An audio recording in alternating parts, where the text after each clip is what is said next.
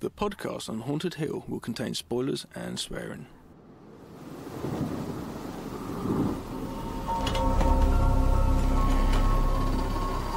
I am the devil, and I am here to do the devil's work. Think some of this, Michael. Be one of us. I didn't tell you my name. Hang up. I didn't tell them my name.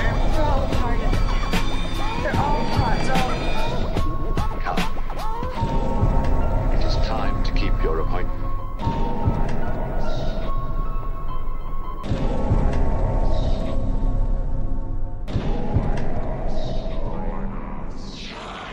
Hello and welcome to the podcast on Haunted Hill, episode 128. I like the fact it's really like now like a thing where I have to go saying the numbers because we're getting up there, Dan. I know, we are powering through them. I'm Dan, you're Gav. You're Gav, I'm Dan. If it's your first time listening, welcome to the clan, the club, the den, the gang, the boys, the crew, the dudes, the Haunted Hill podcast peoples. We always had that fantasy about setting. I know some of our listeners and followers had a fantasy about us setting up an actual like a pub, a Haunted Hill pub. Oh, that'd be nice, wouldn't it? You know, like a castle that DJ and yeah, you man, can survey it all. And then we can just all sit around watching horror films by a big open fire. What do we all do for work? Do we all just sit there like? We're all rich. Okay. None of us work. It's gonna be after a while. I'm gonna get a bit like I might have to rip like that place down because I won't be able to just stay there every day doing the same thing. You'd go all Jack. I'd go a bit weird. You'd go a bit shining on us. I do go a bit. As much as I like my isolation, I do get cabin fever because I'm and I have to move lots. So that's fine. That's all right. It's good to stretch the legs. Listeners, welcome. We're here today with a special episode. I realised the other day, like the Patreon episodes, I love them because it gives us a new insight into watching, insight into our patrons and their favourite films, and also gives us a chance to review films we might not have even thought of reviewing. And I also thought it's kind of like the patrons' birthday picks, but they get like possibly twice a year. Yeah, indeed. This is a patron pick. It's very exciting.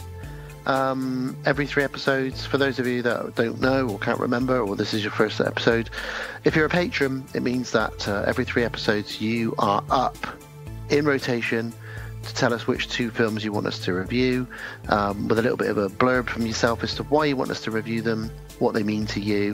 And we've had some fun with these in the past. We've reviewed some wild films that we never thought we would.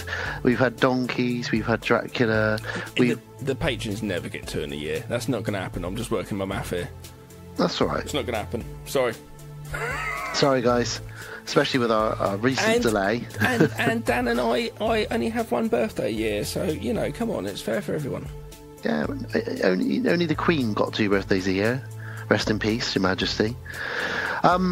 So yeah, this is a patron episode. Well, let's tell everybody which patron it is. This is Jamie Jenkins, aka Jamie J. Salmons. She goes by one name on social media, another name on emails, but I know she's Jamie J. Salmons. Jamie is probably the reason that Gav and I, well, she is the reason that Gav and I started podcasting. She was podcasting herself.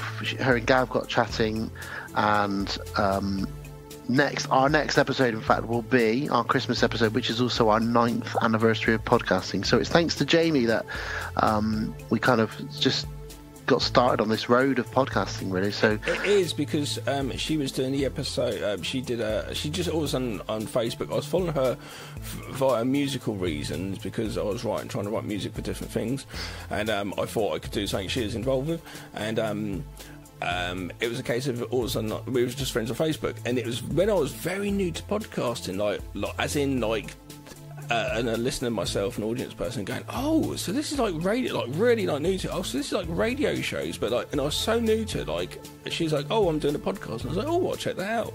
Got totally hooked with Devour the Podcast. Love that show. Yeah. And it was David from there who was like, we're going to try and make a little network. And that's when me and you got drunk and talked shit and thought, if we like each other, listening to each other talk shit, maybe other people like it. And that was how it was born. So yeah, it is kind of Jamie from that, and then that's led on to everything, like a lot of other people coming on board as podcasters as well. Indeed, it's she's the that catalyst. One connection. It's very strange, yeah. But Yeah, very so cool. So it's really nice, Jamie. Thank you so kindly for giving us these picks. Yeah, and so she's a very special place in our heart, and always will have. And she's a brilliant girl, and her husband Brian is awesome as well. They do their own shows, like we said, but we're here to talk about her and her picks. So this episode, she is sending us down the rabbit hole of HAGSPLOITATION, the subgenre of HAGSPLOITATION, also known as... I knew nothing of it. Also known as Psycho Biddy horror. Psycho Biddy! Psycho Biddy, baby. Shit, that's amazing. Yeah. And I thought hags, I thought it was like witches. I suppose you could class a witch as a hag. So I looked up the Wikipedia term for hag, and it was a woman, possibly aged, possibly ugly woman, which that's what it said in the description, and different things, and appearance of possibly like a witch as well was a little bit in there of hag. Yeah. So we'll look at we'll look so at what you can't call that. someone a hag in the street. It's quite offensive. Yeah, I wouldn't do it. No. So yes. we'll look at what that subgenre means, and we'll pick a few for you guys who want to look at them. You probably have seen some. I mean, just for example, you may not realise, but Misery is a HAGSPLOITATION film. Nice. Falls under that category. We've covered that many years ago. And I guess we're looking at. Sorry to cut you off there. I guess we're looking at sort of female leading roles who are slightly crazy, slightly older. Yeah. Okay.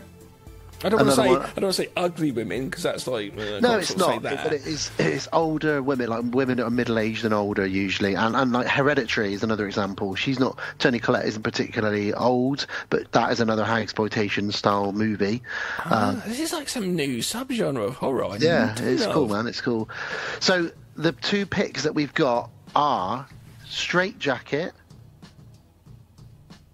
So for anyone that hasn't seen Strait-Jacket, and then we've got both with Joan Crawford. These two movies both with Joan Crawford, and the other one Joan Crawford double-billed. To be honest with you, it is. But the other one also stars Bette Davis, the classic Bette Davis, who's just scared me ever since I watched that Disney movie where In the Woods.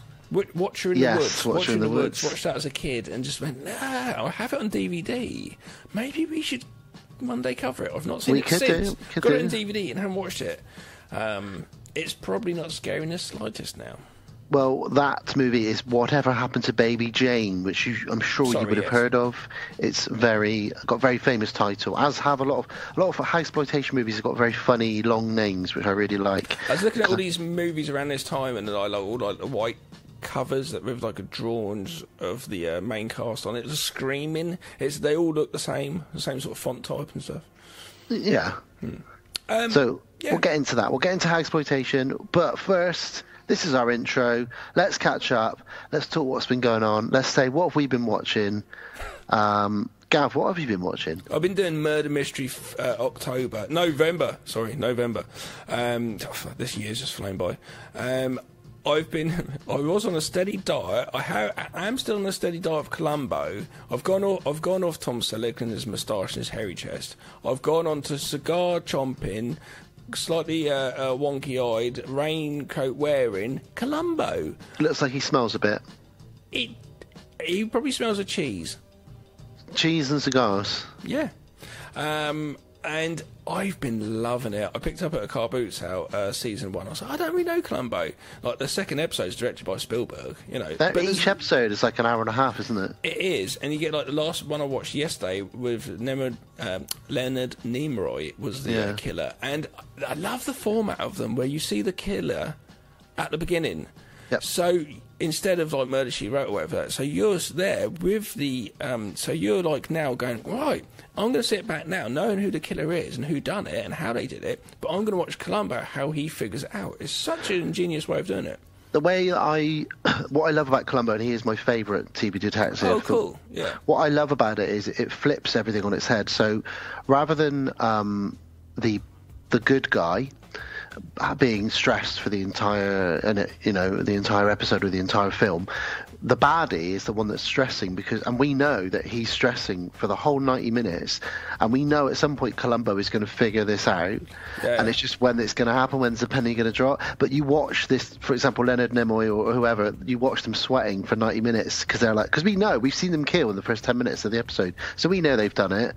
That's usually how the format works. And then totally. Columbo's just there piecing it together slowly. But like I say, an hour and a half as well. Like there's an episode with John Cassavetes as a composer, and no, he's orchestration. He's a thingamajiggy, and he's the killer in it. And then you got another episode with Leslie Nielsen's in it, but he wasn't the killer, surprisingly. Which I was straight away, I was like, he's going to be the killer. But really enjoyed watching him to the point in the daytime, because I got through season 1. And I was like, on Freevee, IMDb's free TV channel, you got 7 seasons. It's like, fuck yes. Yeah. So in the daytime, I'm like, I've got to go to work, and I'm like, but I just want to cancel work. There's been times I've been almost like I might cancel work so I could just sit here and watch Columbo. It's raining outside, I just watch Columbo. So I was doing Columbo, then in the evening I was going to sleep, I was watching Basil Rathbone and Sherlock Holmes, because I got the box set of that as well. Nice. Because he's my favourite Sherlock Holmes, and it's fucking brilliant. But I love the fact Watson in it is this bumbling idiot. If you know that series, he's such a bumbling idiot, the Watson in it, with the moustache. He was only 50. He's only 5 years older than me in it. And I'm like, whoa. And he died at 58 from like a heart attack. I was like, wow, it's a different time, Anyway, that's been my diet of murder mysteries, and I've been bloody loving it. Cool, man. Yeah. How about you? Yeah, I've been doing some murder mystery. I finally caught up and finished season 3 of True Detective. Okay. I know nothing really of it. Any good? Really good. It was better than season 2, although I really like season 2. But it's still not as good as season 1. But it's very good. It's a little bit more in the same vein as season 1, with like really horrible murders and things being investigated and children and all that kind of stuff. The main star in it was Mahershala Ali, who is going to be Blade in the new Marvel movie when it eventually comes out. But he was really good in it. It was just very, very good. And, although each episode is just over an hour, or around about an hour long, they do fly by because, it's just so well put together, and you're just like, really into all this. It's just really, it makes you feel like you need a shower after each episode. So, yeah. I did that. That's what I've been watching. And there was another TV show I watched, actually, which is very old now. Well, not that old, but I've been wanting to watch it for a long, long, long time. And I treated myself, and I bought it digitally on Amazon. And that is a show called Fear Itself, which is a Mick Garris creation. I've not seen it, no. Yeah. It's, I think 8 episodes it was. Some of them didn't get aired originally. They only aired about half the series on TV, and then it got cancelled. But all 8 episodes, I think it's 8, are available on Prime if you do want to either rent them, or it's cheaper to buy the whole lot. It's like £10. And it stars, Elizabeth Moss, Eric Roberts, Brandon Routh. Each episode has someone in it. Anna Kendrick. There's people you notice. You're like, them. And it's obviously famous horror directors as well. This kind of follows on from, what was the other show? Masters of Horror. It's almost like a bit of a continuation of that in some ways, but with more sort of next generation of horror directors. But yeah, I've really had a good time with that. So that's 2 TV shows, and then before I let you talk, I'm going to keep talking for one more second because it is relevant. I also, finally, talking of TV shows, I also started watching Guillermo del Toro's Cabinet of Curiosities. Yeah, I've seen a couple of those. I've seen the first 3. I never made the 31 and 31, but I did, which is incredible that I didn't make it. It's such a shame. Anyway, but I did do a couple of those and added those, even though they went like feature 1 hour and a half. But I was like, no, that's still cool. It's a horror story. So, where did you like them? Yeah, I did. I've never seen all of them. The first one was Lot 36, which was okay. I kind of enjoyed that. I really liked the rat one, though. That really that's cool. Was quite disturbing at times, actually. The effects are incredible, but the last one I watched, which has blown me away, with F. Murray Abraham, is called The Autopsy. I've not seen it.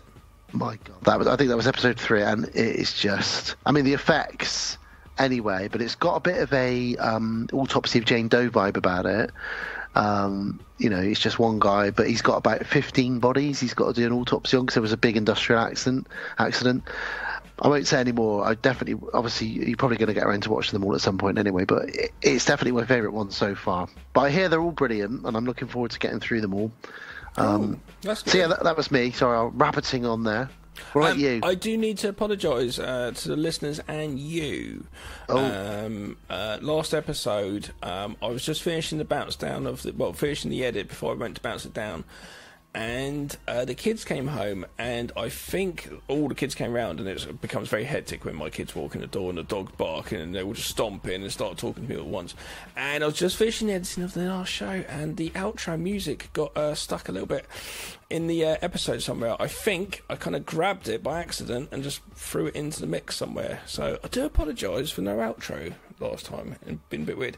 And the other apologies to you, where I completely ignored you last time, which is something I tend to do at times, but I think because the last time I was reading IMDb as you're talking, and then you went and said something, and I went, well, that's not very interesting. Then went and said the thing and the connection. You said, well, that's what I was saying. Do you remember? Oh yes, I do remember. Me, and I felt really bad. And listeners, I don't mean to do it. I can't help it. I didn't message you to make you feel bad. I just said it's just. But I have a problem with my attention span. It is literally a medical. It's what I imagine it is. It's a mental thing. That's what I was about to say, rather than a medical thing. And I just struggle very hard. I have to concentrate on one thing. As soon as I do that, I go, "Oh God, Dan was still talking. I don't know what Dan said." But it is hard because a little bit behind the scenes, you don't do a lot of editing. We just waffle on and we take breaks, and occasionally there'll be a mistake that's made or something, but it happens. It happens. But that only means, ladies and gentlemen, if you in your life make an accident or do something wrong, it's fine, because we're all human, we're not robots, and that's probably good that we do make accidents once in a while. As long as it doesn't hurt people. Are you a robot? I'm a sex robot. A sex robot? From the future. It's like that Simpsons episode, Halloween one, and they're like, "Where's sex toy? Where's sex toy?" And he comes in and he goes, "Where have you been?" He goes, "Where haven't I been?" Oh. Anyway, should we get on to this episode? We should. A couple of other very quick things. I went to watch Wakanda Forever, the new Marvel movie. It was brilliant. For anyone worried how they dealt with the passing of Chadwick Boseman. Here's the lead dude of the last one, right? I've not seen. So I know. Oh, right. So they had to. His character's not in it then, obviously. Yeah, basically. But the whole thing is like a tribute to Chadwick Boseman, but also to the Black Panther. But also, it's really a really interesting way of looking at grief as well. So it's great. I enjoyed that. And I need to mention, we do sometimes mention celebrities that have passed away, and this might seem odd, but Jason David Frank, who played the Green Ranger and the White Ranger from the Power Rangers movie, the Power Rangers show in the 90s, and some of the movies, he passed away. Actually took his own life, sadly, through poor mental health. This is a guy that's a black belt in about 5 different martial arts. He's got cool tattoos all over him. He was a hero to so many people. Now, I was a bit older in the 90s, but I did still watch the Power Rangers with my little brother, and I really followed this guy's life. He had a YouTube channel, and he jumped out of aeroplanes and did all this cool stuff, and he went to all the conventions. And out of the blue, it was announced that he passed away. I think he's 49, so he's only a few years older than us. Really handsome, cool, talented, physical guy, and it just goes to show you, and we've talked about this now and again, and the reason I'm bringing it up is guys, especially guys, but everybody, talk about how you're feeling, because no one saw this coming. He broke up with his wife, or had something with his wife early this year, and unfortunately took his own life, and it's so incredibly sad. He was a hero to a lot of people, perhaps a bit younger than us, but I still really looked up to this guy. So Go Power Rangers to that guy, and that was a bit of a sad one. But yeah, talk about how you're feeling if you feel like you can. Please do, because we want you here. I heard a great phrase the other day, which is, no matter how you feel or how you think people feel about you, we want you here. It's very we true. do. It's very true. Yeah. Absolutely, if you do need to talk. It's very hard to talk sometimes. If you're in a certain state of mind. No, I'm not counteracting what you're saying in any way. If you're in a certain state, I'm saying this from my own side, from my own feelings when I've had it before. When you're in that sort of state of mind, it's real gnarly. Sometimes I've been like, I don't want to talk to anybody. I want to get under the blanket, and that's it. And that's what happened to me a little bit. I found it quite hard to talk, but I actually at times I would like message sometimes you, and I'd WhatsApp you, but I wouldn't talk. But I would actually find it easier to kind of message people than just get a thing back, because then I could read it over and over and over and over, and it kind of, do you know what I mean? Almost like a mantra or something. And the same thing the other way round. There's been a couple of points in my life where you've known that I've been going off the radar, and you've been messaging me and ringing me. And I just don't want to speak to you, not even you or anybody. No, don't take offence by it. But yeah. But we've all got a wingman, or we've all got someone, guys. You know, so do try and reach out, find strength. Haven't got a wingman? Me and Dan would be your wingmen. How's that? Yeah, we've done it in the past. Yeah, said it message in the us. We've talked to people before, so we can talk to you too. Anyway, I know. I just wanted to say that. That's all. Now, for some reason, Jamie, I don't know if this was something to do with you, but Gav has found a harmonica. Jesus Christ.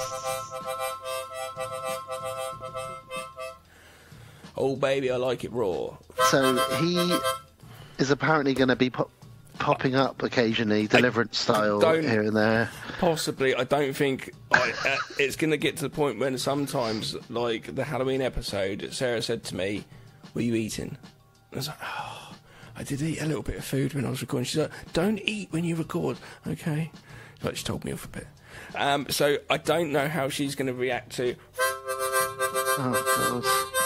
So, help me, listeners. Jamie, someone send help. I think really we needed Deliverance to be covering that. We've done it before. We've done Deliverance. I don't want to do Deliverance again.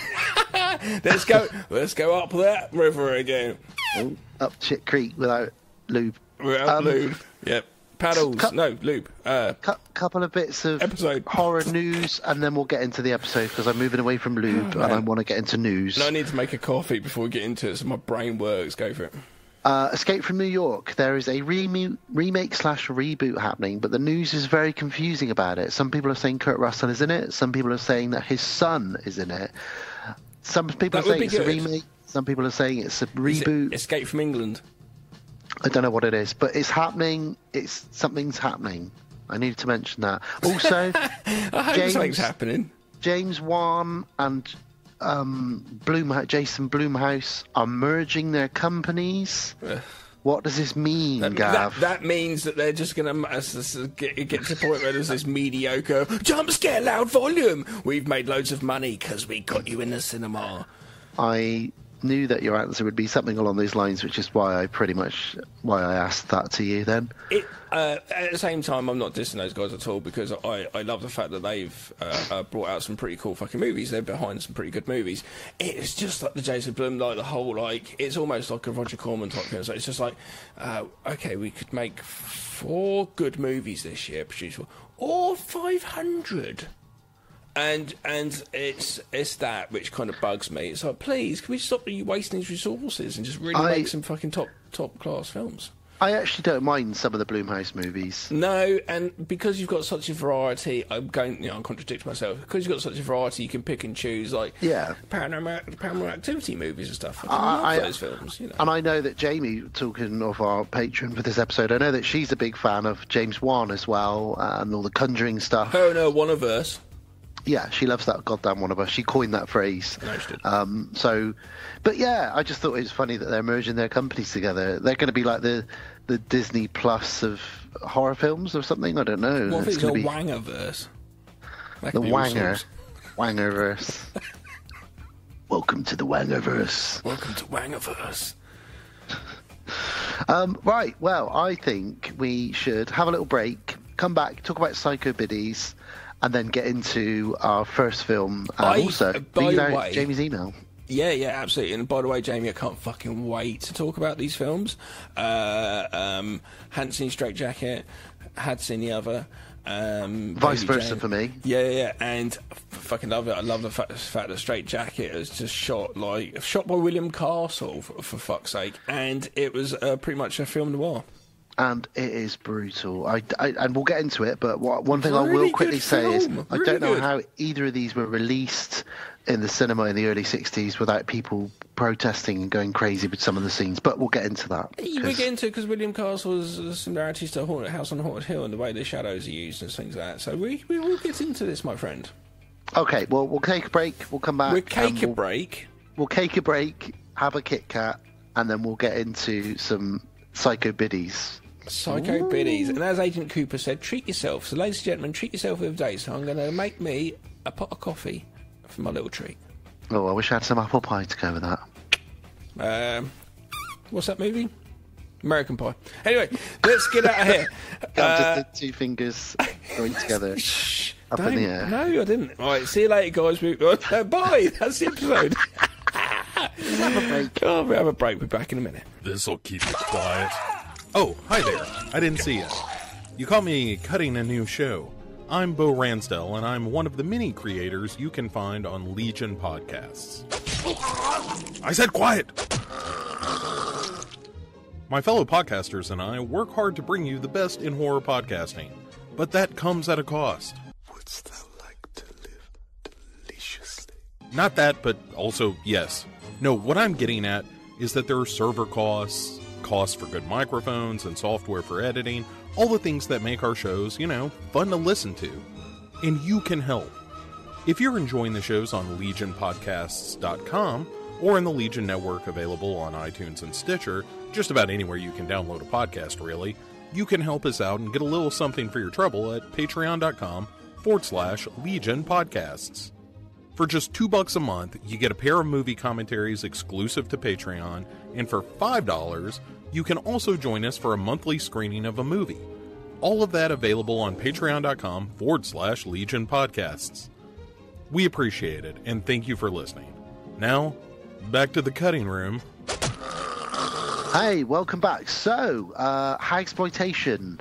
What is it? Well, let's start off with Jamie's letter, our patron of, she's leading us this episode. So she says, "Hello, fellas. I'm so honoured and excited." Hello. I'm Michael Caine. Hi. I'm not going to go through all our repertoire. That's not two bad impressions that we've got. She says, "I'm so honoured and excited to get to programme this episode." So maybe we are robots, Gav. She's programming us. Maybe. I'm sure you were expecting a couple of Lycan-centric films coming from me, so my apologies if you're looking forward to that. Now, we did have a secret bet on, didn't we? Because Jamie and Brian do a show called Lycan It, all about werewolves, and we appeared on it for an episode. So we said we peed on it for a minute. Like werewolves may pee on things to mark territory. We were here. Yeah. We appeared on a show and we peed on it.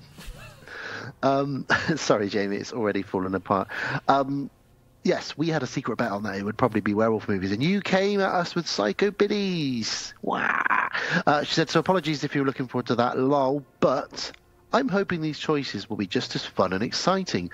I've always been drawn to HAGSPLOITATION, also known as Psycho Biddy movies, and these are two of my favourites. I think it partially comes from growing up with my grandparents. We used to watch a lot of the old movies, and I also loved horror from the moment I was born, so these were a natural fit. They were also horror movies that I could watch with my grandmother, and that is rare. I personally, Gav, cannot think of a horror film I would watch with one of my grandparents. I used to watch with my gran all the time. My whole family, I don't know why. My uncle must have got it from my gran, like his mum. But my gran would have loads of videotapes of movies and things. She's always constantly taping. Every time I go around and look there, she's writing on the spine of a videotape. She's always recording stuff. So I sat with her, the rug I've got in my bathroom, which I kept. I laid on that and watched The Company of Wolves with my gran. Brilliant. When I was super young, she'd let me just watch anything. It was brilliant. And then my uncle was into loads of movies. I watched things from him. Centrillion Girls and Doctor Who movies and stuff like that. And Probably he had a things like, he had a movie collection. He still has a really big movie collection. I was there not long ago. Movies I don't even know what they are. So what is this? I don't like real like noirish sort of stuff, like things like I don't know what this is, like super rare shit. So I have no idea what this film is. You know, he's got a collection of them. I've never heard of them. Never heard of them. It's weird. Anyway, well, sorry. I'm not going to read the next couple of bits of her email. I'm going to read them in chunks as we come to each film because they're kind of like an intro to those films. So I'll just skip to the end, as they say in Spaced.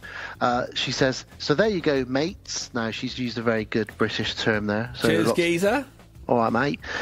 She says, "So there you go, mates. I can't wait to hear your thoughts. I hope you love them as I do. Much love always, Jamie," with a heart emoji and a big heart emoji. Kiss back to you, Jamie, too. Thank you ever so much. We love you lots. Thanks. Now, what the fuck is HAGSPLOITATION? Let's get into it, Gav. So you'd never really come across this before? I don't even know if I've come across the term whatsoever. Great. So it is essentially, let me give you a little brief synopsis. It's psychobilly HAGSPLOITATION. Features a mixture of horror, thriller, and women's film elements, usually involving aging women who have grown mentally unbalanced and violent. So you almost summed it up in your unique way earlier in this episode when you said, they're a bit crazy, they're a bit violent. They are, and that's what this is. There was a good period of this really happening throughout the 60s and 70s, but you still get the odd film turn up now and again. It's like in the movie we're going to talk about. In it, my notes as I go, basically Bette Davis is the wild card, and to be honest, I'd rather hang out with the wild card. We'll get into that. Okay, fair enough. Yeah, I know what you mean. Now, the titles for these psychobilly movies are kind of, for me, they remind me a bit of Giallo, because Giallo movies have always got crazy long names, like The Cat with Nine Tails that looked through the budgie's eyes on death's door, and the tarantula's legs went up the elephant's nostril. Yeah, they're always called things like that. Trunk. And some of these movies have got names. Some of the time, quite a lot of the time, they're a question as well. So let's run through some of these. We've got 1969. Whatever Happened to Auntie Alice? Yeah. Okay. We've got What's the Matter with Helen from 1971. What is the matter with Helen? What's the matter with her? What is the matter? Who slew Auntie Roo from 1972? I've read that title. Sweet Charlotte. Hush, hush, Sweet Charlotte. Gav, 2015, Shyamalan did his own with The Visit. That is a psychobilly movie. Oh. Cool. You watched one, I believe you watched this one for one of your 31, Burnt Offerings, another psychobilly movie with Karen Black. Yes. Yeah, great movie. We should cover that at some point. Yeah, we should do. I don't know what I was going to say. Carry on. The Beast in the Cellar, which I've seen a couple of old ladies keeping something or someone in their cellar. Would Rabbit Grannies be one? I'm not sure about that. But The Watcher in the Woods is one, and you did mention that. Oh, there we go. It's Bette Davis again, though, isn't it? It is Bette Davis. Also, a Hammer horror, so I watched this for my Halloweens. Die, My Darling. Brilliant. That's a sort of name title we'd come up with. Also another Hammer one, and that is The Nanny with Bette Davis. Mm-hmm. So these, I'm giving you guys some of the better offerings. There's probably 30 or 40 official HAGSPLOITATION movies. Whatever Happened to Baby Jane, obviously, in Strait-Jacket, we're going to be covering.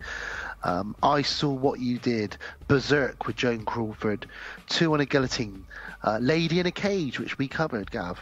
Oh, that's really good. That was Thingamajiggy's first movie.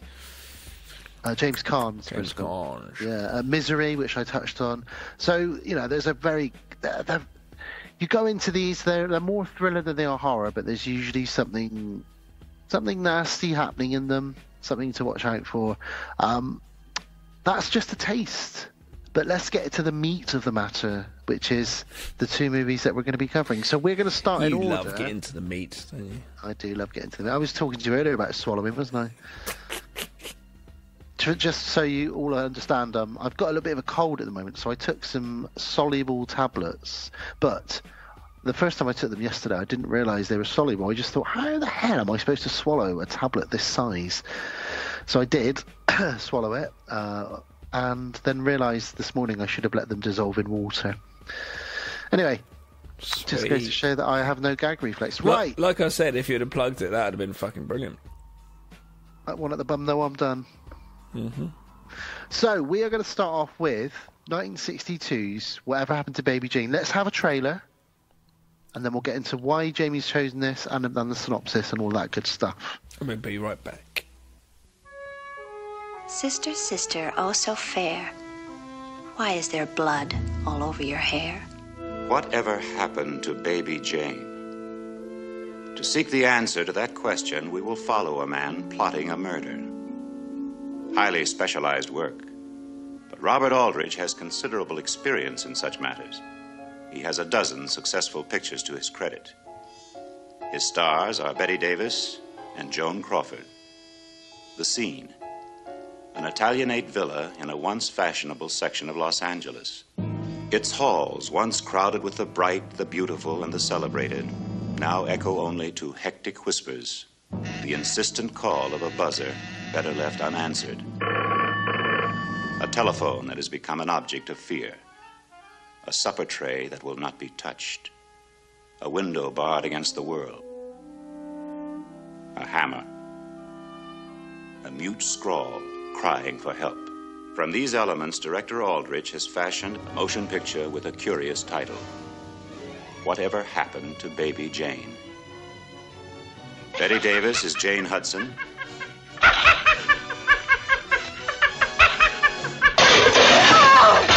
Joan Crawford is Blanche Hudson. But we must warn you, if you're long-standing fans of Miss Davis and Miss Crawford, this motion picture is quite unlike anything they have ever done. It is a bold essay in the art of the macabre, a venture to the ultimate reaches of terror. A motion picture definitely not for the squeamish. And we beg you, as the tension builds to the screaming point, as shock after shock assaults your senses, try to remember that this is only a motion picture. Try and remember. Get away from me! Away from me! No, we can't show you anymore. Only when you see whatever happened to Baby Jane will you know. And the answer is total suspense. So that was the trailer for Whatever Happened to Baby Jane. So, before we look at the synopsis and get into the chat about the film, the review, Jamie, back to you. She talks about her grandmother, and she says, my grandmother introduced me to Baby Jane when I was 6. 6 years old, Gavin. Bloody hell. She says, I distinctly remember coming home from the supermarket one Saturday and planning to watch television. I was standing at the TV, turning the dial to flip through channels when I landed on Star Trek. I was about to sit down to watch Star Trek when my grandmother said, oh, go back.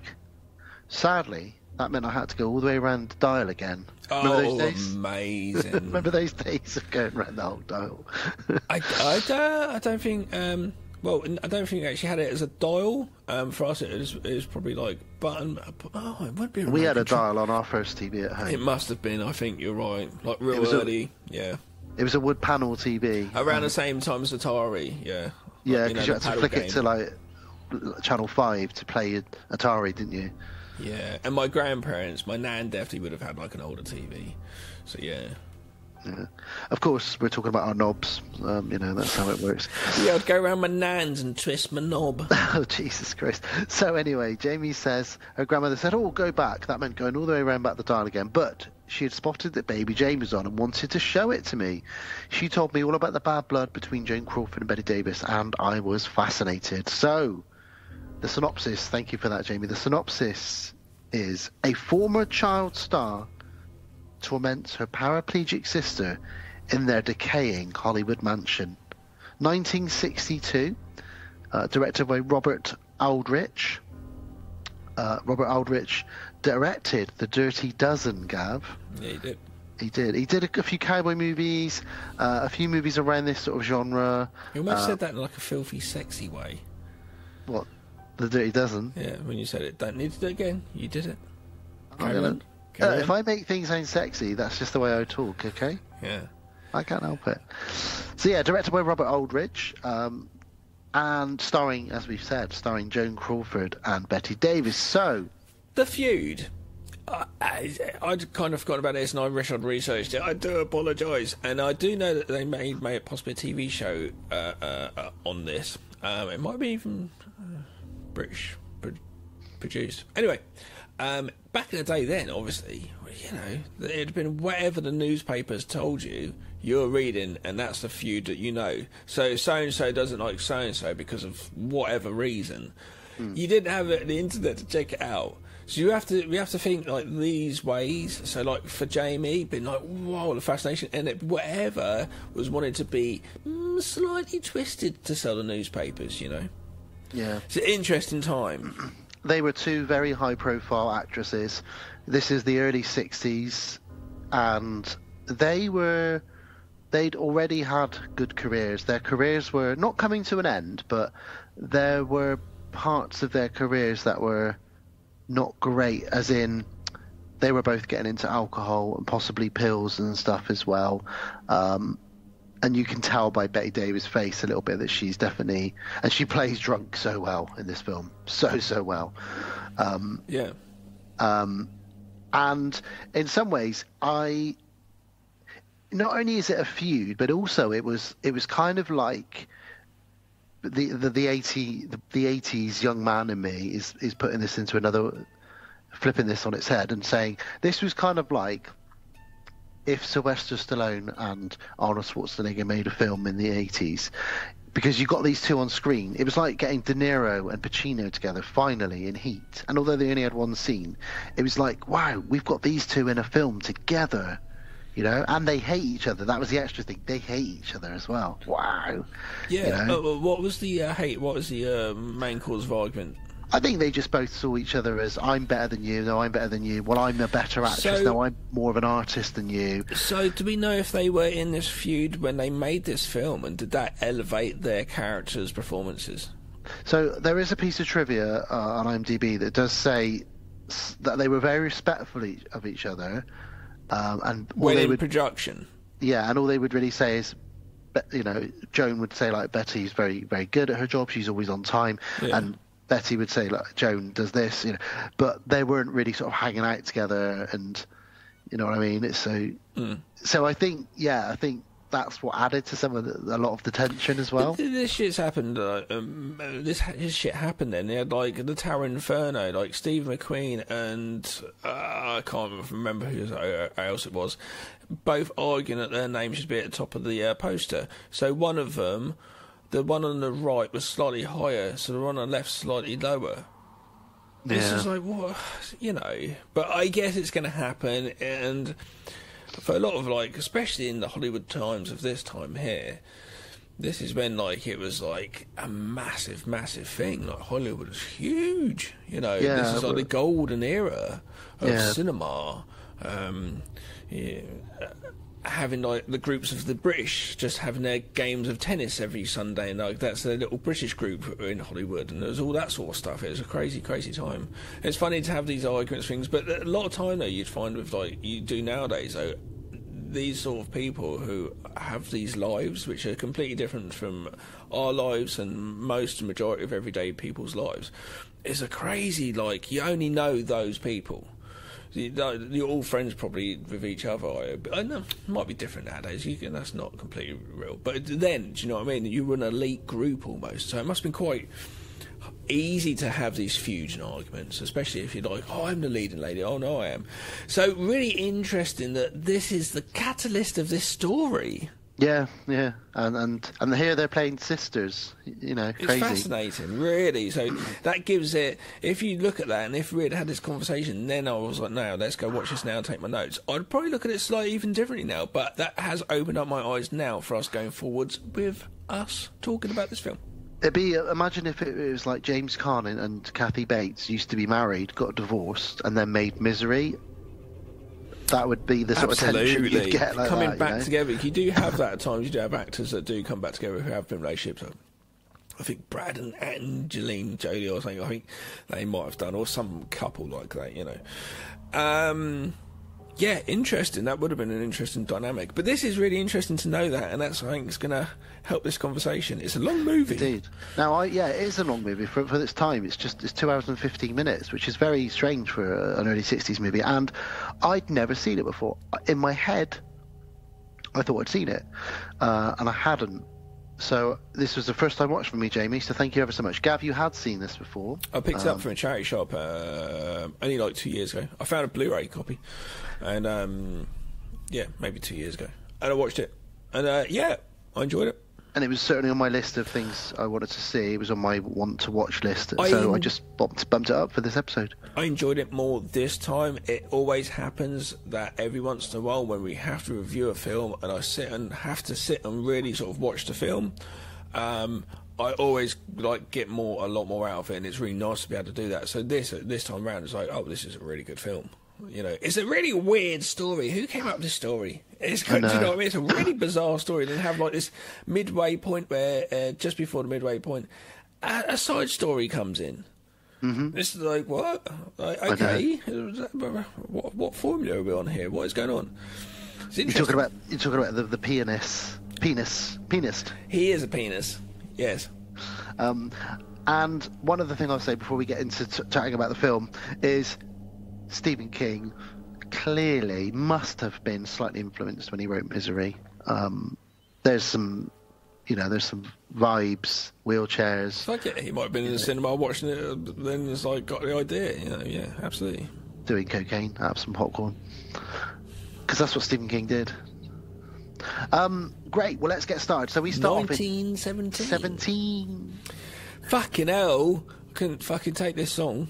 Jesus Christ, this little girl, it's Baby Jane. Oh yeah, is this the one where she's like, Daddy writing a letter to Daddy? Oh yeah, Daddy's dead, but fucking hell, child, stop singing. I hope Daddy can get my letter in heaven. Oh my God, fucking hell. But also, it's also a bit. It is, if she wasn't so screechy, it's quite a sad. Oh yeah.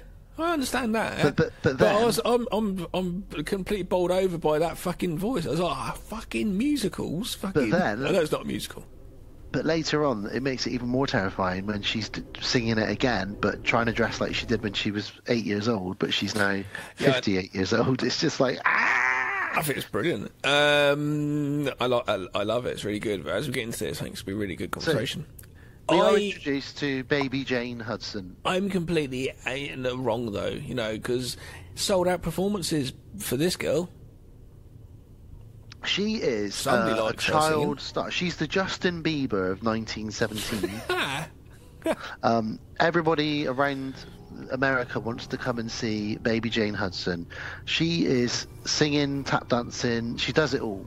She even tells jokes. They like her so much, Gav, they've made full-size dolls of her that you can buy for $3.50. They're about the same size as her. I don't know what you're going to do with a full-size doll, but... Weird. It is weird. Now, she has a sister. Shit. She has a sister called Blanche, played when she's older by Joan Crawford. Now, poor old Blanche is just off the side watching her sister soak up all the limelight, isn't she? Uh-huh. She's the ugly duckling. This, don't worry, one day I'm sure people will love you as much as they love your sister, Blanche. Don't worry about it. Poor old Blanche. Yeah, I'm an only child, but I do have 3 kids, and my middle child, Daisy, she knows she is middle child. I sometimes say to her, all right, middle child. She'll say stuff to me. Because it's just like, fucking, all right, you do get the same amount of attention, you know. I can understand from seeing that dynamic how these things work. You have siblings of both sides, you know, male and female sibling. How was that? Did you have any? I'm the oldest, so I'm the boss. Oh, okay. So you never had any sense of. I just beat everyone up. They just did what I said. That's the way to do it, I suppose. Yeah, I didn't beat them up so badly. Like I did push them around, but I was only 18 months older than my sister, and I was 8 years older than my brother. So if I'd have tried to beat up my brother, I would have probably killed him. So, yeah, probably. You know, but yeah, totally. And you know, I've got even my twins who are the same age. They argue over and they want to fuss and fight over the same thing, and they both want the limelight, the attention. So definitely going to be something that happens. So Blanche doesn't like it, does she? But they are a bit mean to her, because they say things like, "Oh, look at the way everyone loves her, Blanche. Everyone loves Baby Jane, don't they? Look, oh." They are a bit mean to her, but, and I do refer to her in my notes as BJ, because Baby Jane is too hard to write down every time. So BJ does show her true colours immediately when the show's over, doesn't she, Gav? Because she... I wish I hadn't called her BJ. Okay, well, Baby Jane steps out the back of the stage, the theatre, and in front of all of the fans and all the press, she starts, "I want an ice cream." Wow. And her dad's like, "Well, look, you don't need I want an ice cream. I'm the one that makes all the money in the family, so I get an ice cream." And she knows that she's like Michael Jackson was when he was 10. He was the one that made the money in the Jackson family. Screaming about wanting ice creams. "I want ice cream." Is that how Michael Jackson would sing it? Oh, I sound like James Brown. I can't do it. James Brown? Every time, ow! I can't do it. James, would you like some ice cream? Ow! That's quite a good impression. I like that. Very good. Well done. Yes, so true colours are shown, and she kicks off in public, and this is kind of the start of the downfall, really. So she goes through what the Coreys have gone through, and a lot of child actors.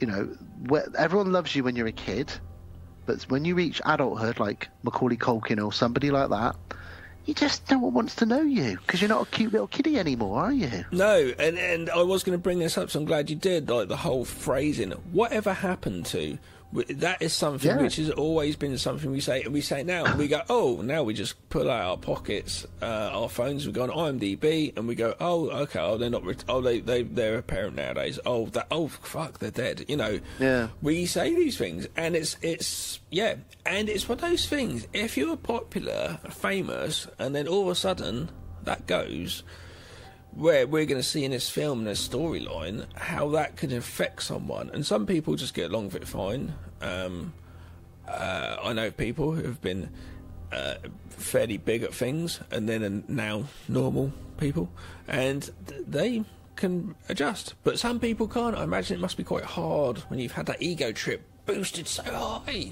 Somebody like Macaulay Culkin does seem to deal with it quite well, though. He kind of embraces the fact that he was a cute kid who isn't anymore, but I think he lives in France, likes drinking French wine and eating French bread. Himself, you know. Fair enough. Enjoy yourself, my friend. Baguettes. Just don't, get left home alone. Otherwise, So yeah, that's an interesting point, actually, Gav. We do say that a lot, and in fact, a lot of news articles will come up on your Facebook feed or whatever. Whatever happened to these 10 movie stars who were kids? Where are they now? And we're what fascinated do they look like? by this sort of thing. We always have been. You won't believe what so and so looks like now. You know? Absolutely. It's like, well, of course they look like that. They're 40 years older than they were when they were in the Never-Ending Story. Of course they don't look like they do now. And I'd rather they look like that rather than fucking blown up lips with. It'd be a bit weird if the girl from the Never-Ending Story still looked a bit like the girl from the Never-Ending Story. I'd be like, well, she's clearly had a bit of work done then, hasn't she? Now we jump ahead. What did they state a year on the screen? 1935. I missed that, but I assumed they did. And we're sitting in a private screening of some. But it looks like a couple of producers or director. I think both producers. I think they're both producers. Yes. And they're watching a showreel of Bette Davis, aren't they? Baby Jane. Jane, yes. But it's her when she's older. She's older, and she's awful. To be fair, I am a massive... That's why I really enjoyed these, so thanks again, Jamie. I am a massive fan of black and white films. I watch black and white films a lot. I, absolutely adore them. And I've seen all sorts, and I've seen some badly acted ones as well. And it wasn't that bad. Of course not. But for this and that, they are putting it across as it's a bad acting, and obviously this is symbolising Jane's now Baby Jane. It's not Baby Jane; she's a grown-up Jane, and she just hasn't got what she had, and they're stuck with a contract, aren't they? Because they've got both the sisters. Yeah. So they need to break the contract. Yeah, because Blanche. So just to fill you guys in, Blanche, Joan Crawford, it's flipped. She's become incredibly successful. She's won loads of awards and Oscars and everything else. She's a much loved actress, and actually Jane is now in her sister's shadow, so it's completely reversed, just as it predicted by their mum. Don't worry, Joan, when you're older, and Blanche, when you're older, and it's happened. And baby Jane is just, she's getting all these, auditions just because of who she used to be, and because her sister is in a contract where, if you sign me, then my sister needs to get a job somewhere in this studio as well. But the producers don't want her. They think she's terrible. She's not cute anymore. She can't act. They say all these things. Don't even finish the story, because the other guy's like, maybe we get to the end, it might be all right. It's like, no, shit, turn it off. No. She says, they also say things like, well, let's not forget, she drinks a lot, and she's a bit violent towards people on the set in between, shots. Unfortunately, some of that, I believe, I don't know about the violence, but I know that Bette Davis did have a bit of a booze problem. So there is a bit of a foreshadowing of what would happen. It's a shame that it was then would have been such a very fucking black and white, and that's not anything to do with colour of skin, just generally black and white, like down the line with like what happened and what didn't, and it was all very formulaic, and it all went at paperwork of like the filmmakers when they're assigning which director to which project and stuff, Yeah. But it'd be a shame that they weren't a bit more loose cannons, and they're like, right, well, this is how, I'm just saying how you could get around this problem. This is what this person's like. Let's find something or write something for what would work with the way she is. Do you know what I mean? That's how you could get around it. So you could work around it, but they're just, obviously that takes up time, and this guy's obviously like a sort of person who's like, I don't give a fuck, let's get onto something which is going to make me money. But exactly, this is 1935, so there aren't many scripts floating around Hollywood, really. Presumably so, yeah, true.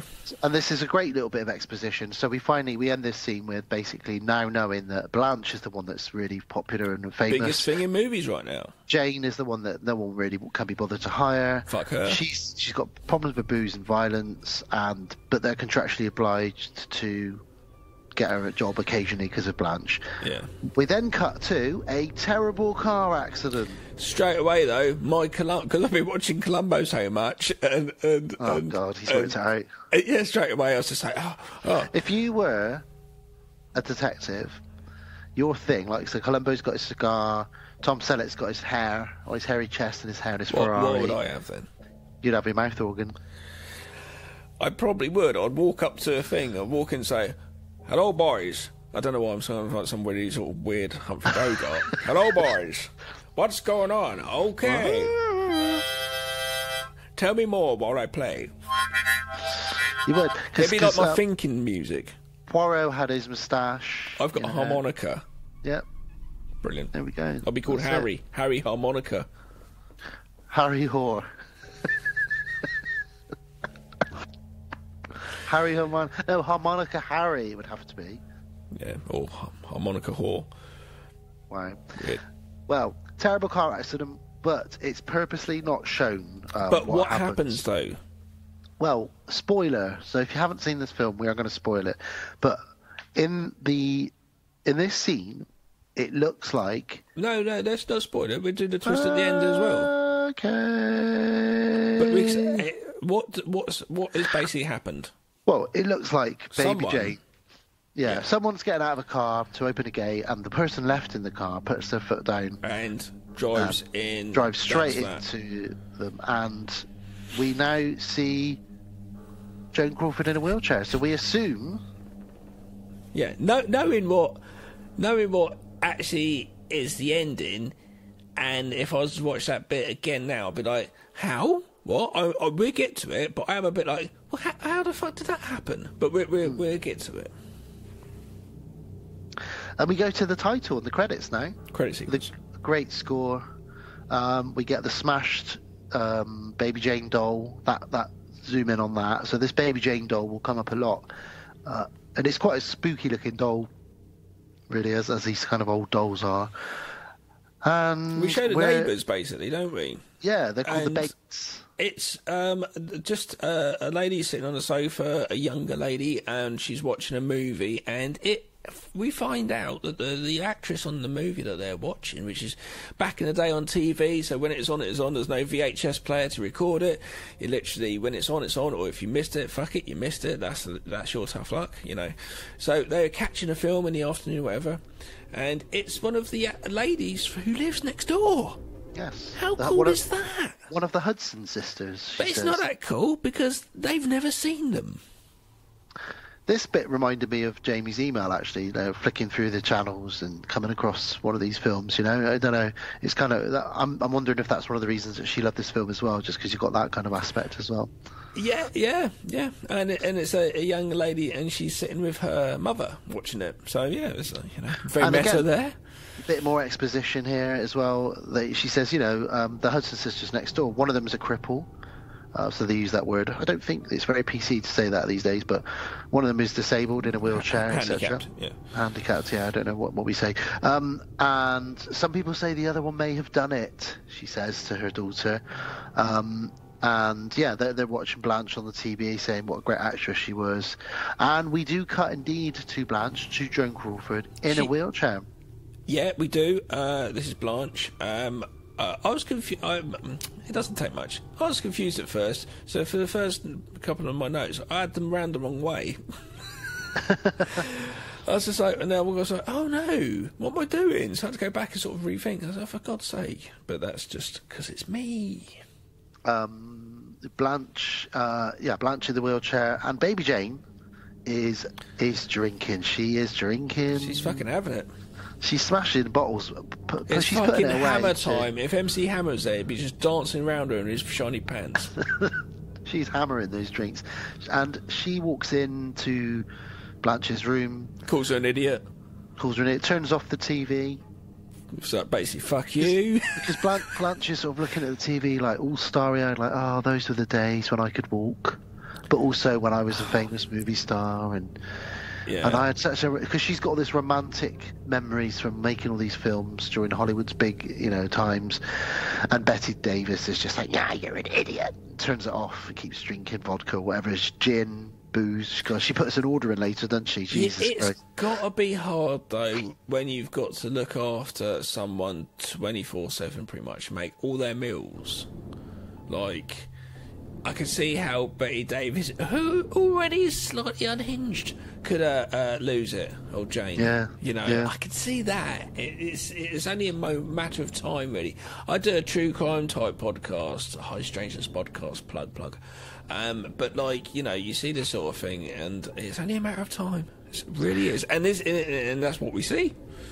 And you know that Alfred Hitchcock was considered to direct this. Which is interesting because I feel like he would have done a good job, and also the neighbours are called the Bates as well. So, yeah, but he was busy. That's really interesting. Yeah. So Mrs. Bates. I wonder what choices he would have made. But yeah, go on. Mrs. Bates knocks on the door and says, "Look, I'd like to give some flowers to your sister. We've just seen her on the television. Me and my daughter thought, you know, she's brilliant." And Which is BJ, a very nice thing to do, isn't it? It is, but BJ is very, very rude to her. She snatches them off of her. Yeah, whatever. I'll tell her what you said. And she sort of takes them off her, and you don't know if she's actually going to take them up to her. Now, this is where we find out that Blanche is very annoyingly has got a buzzer in her room. Well, before don't get me. Whoa, you wait. Before we get to that rant that I'm going to have, There's a bit where Blanche goes over because she has a bird in a cage. We see it's her pet bird, Budgie in a cage, and I know a Budgie's kind of like a cage type animal. But come on though, it's a bird. Birds are great. Like a bird can hop along. You know, or it can go, I'm going to go for the day to France, then I'm coming back, then I'm going to shit on someone's head and just hop around. It's fucking amazing. Not being in a cage. Flying. They can fly. Not sitting in a cage, they can't. Get a cat. How perfect's that? You've got a lap there because you're in a wheelchair. That cat is happy. Absolutely happy. I don't like the fact she's got this bird, and I feel like it's almost a bit of a metaphor, though, for her position. Caged. Indeed, she's kind of stuck, stranded, with the outside being her sister looking after her. My mum, God rest her soul, had budgies like since I was about 5 years old.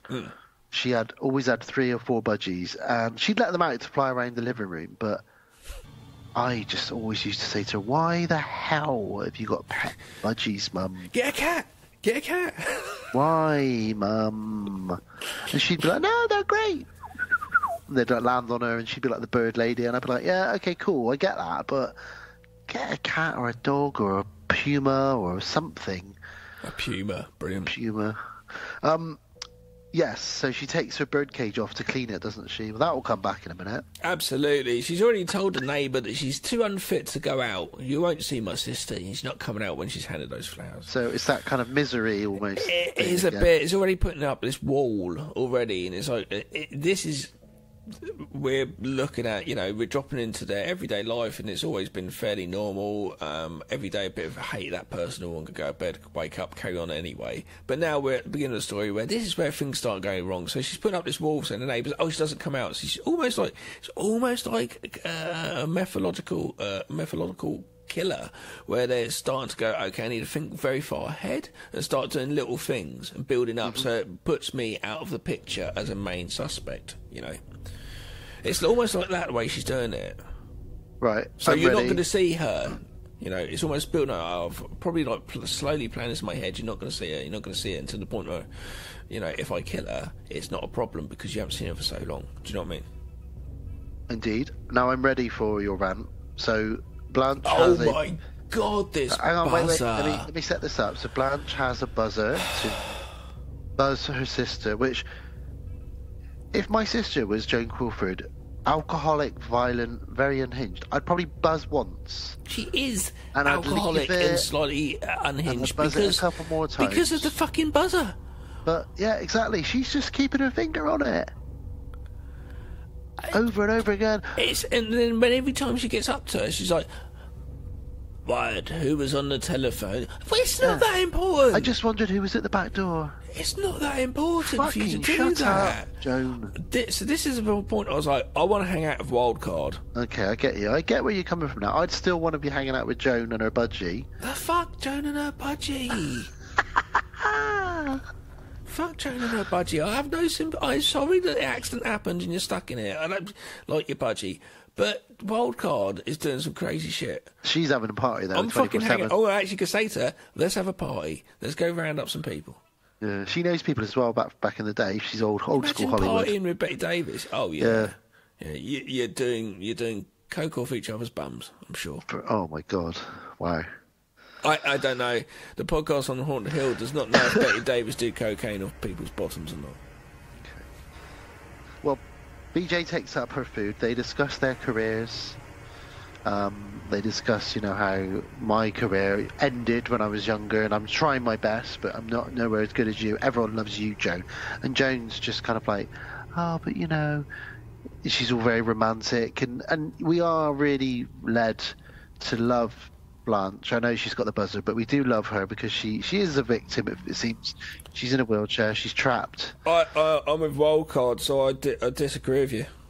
Fair enough. Well, the budgie's taken off to be cleaned, and we meet one of my favourite characters. The budgie's not being cleaned. I'm going to clean your budgie.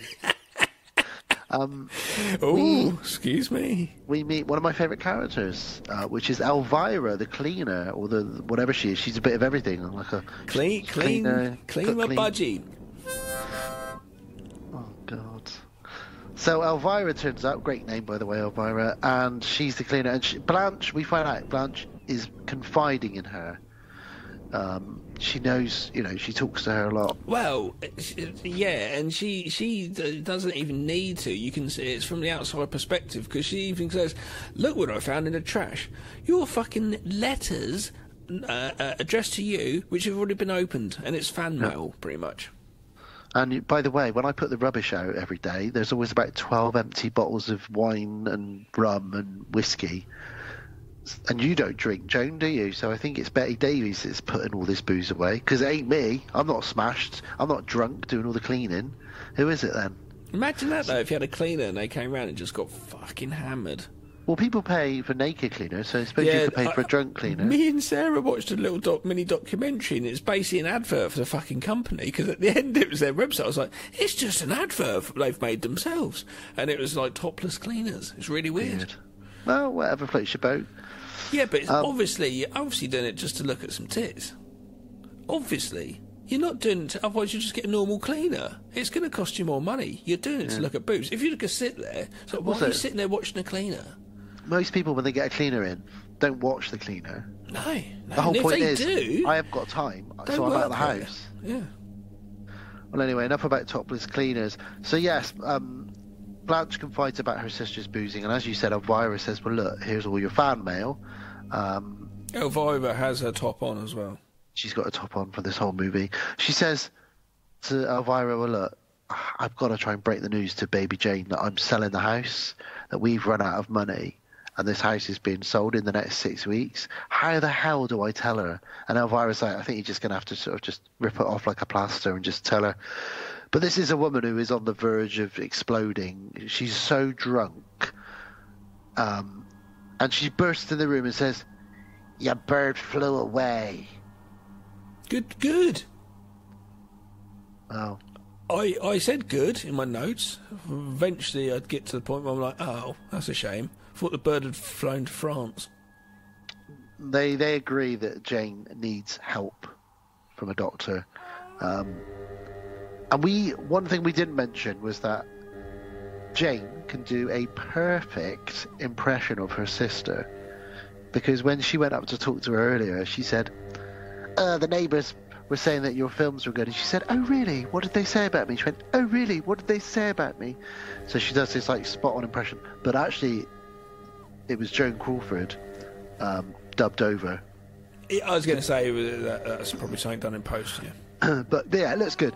And this comes into play now because Jane phones up the liquor store and puts in probably $100 worth of booze order. It's declined. Yeah. We've been told not to deliver any more to you. Oh, right, I'll go and get my sister then. And she does this whole brilliant act. Oh, come here. Who is it? It's the liquor store. Oh, okay, I'll speak to them. She does the two voices. She comes on the phone. She pretends to be Joan Crawford and says, okay, I'd like to order some whiskey, some vodka, da-da-da. She orders it all.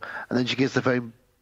gives the phone back using air quotations, and then it finishes with Bette Davis going, see, I told you that my sister was blah, blah, blah, and then she orders all the booze and make sure it arrives as soon as possible. And like you were saying earlier, she's quite scary with that fucking, the Goldilocks, the haircut still, like the child look.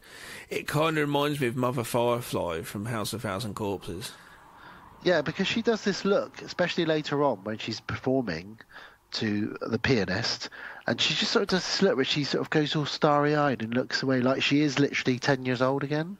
I'm thinking Very good. I'm thinking Shay Moon Zombie in House of Thousand Corpses, Baby Firefly, where she does that performance on stage. Oh, yeah. But she's pretending to be like a little girl, yeah. It's quite really unhinged, creepy. Really, isn't it? Yeah, and the booze, the not really seeing anybody, there's not having any friends, it's the whole dynamic of what's going on in there. It's just fucking, she's just going into the pit of hell.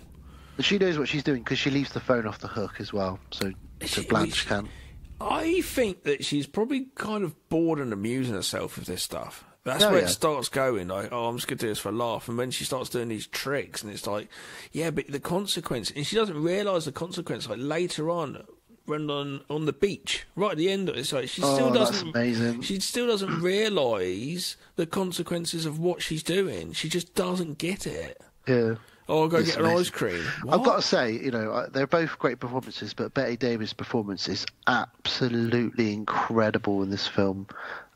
She just goes to a place that it must have been super hard to come out of this character when you finish shooting.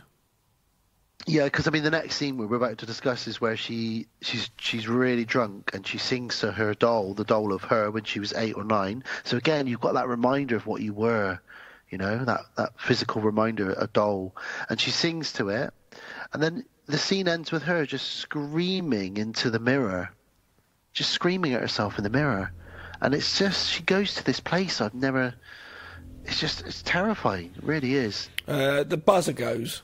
Oh, fucking hell. The buzzer goes. BJ goes nuts. The when buzzer goes. It just keeps going. Well, she's picked the wrong time to tell her sister that they're selling the house, but she does tell her now anyway. She says, money's not great, it's running out, and we're going to sell the house. And she says, well, hang on a minute, I paid for this house as a kid. I'm baby Jane Hudson. I'm the one that brought the money in. I paid for this house. You can't sell this house. And they argue, and this is where baby Jane rips the phone out and takes it out of her room. It takes the buzzer, isn't it? Takes the buzzer, and then she leaves her. I don't blame her. She leaves her with a plate with a little lid over it, and baby Jane thinks, Blanche thinks, oh well, at least I'll eat my sandwich. What's in here? What is in there, Gav? Oh, that's her lost bird that flew away. It's a budgie sandwich. It's a budgie widge. A budgewidge. Sand budgie. I think it was the phone line, actually, at first. I think it's the buzzer next. Yeah, she takes the phone out. It's the phone in.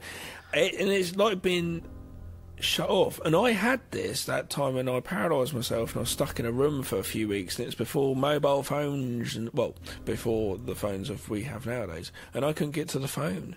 And it wasn't very nice. Like, literally cut off from the world. It wasn't very good. That was a good weekend, that, wasn't it? Remember that? Fucking hell. It was a few weeks. Jesus. Crazy.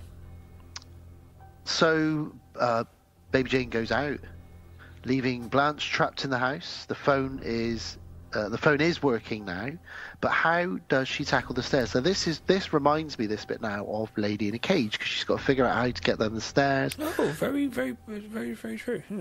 Yeah, and also Misery, because he's in a wheelchair and that, and he's trying to get around the house. Incredibly tense scene in that film. So yeah, there's influences, and that's what films are. But yeah, how to tackle the stairs. Anyway, Blanche tries to call the neighbours in the garden. She said, hello, Mrs. Bates, hello. But they've got their music playing really loud. She just fucking doesn't put much of an effort in to shout, though. Hello, help me. So that's put a bit more effort in. Well, what does she do, Gav? She types out a letter. And makes a little paper ball, pulls herself up to the window and throws out. Right, what you should have done is made a fucking paper aeroplane. Paper aeroplane would have been better. Now, we got a drunk driving Bette Davis driving all around America. Driving all around America. Wild card. Just driving all around Hollywood. And she gets back. This is horrible, this bit now. She gets back.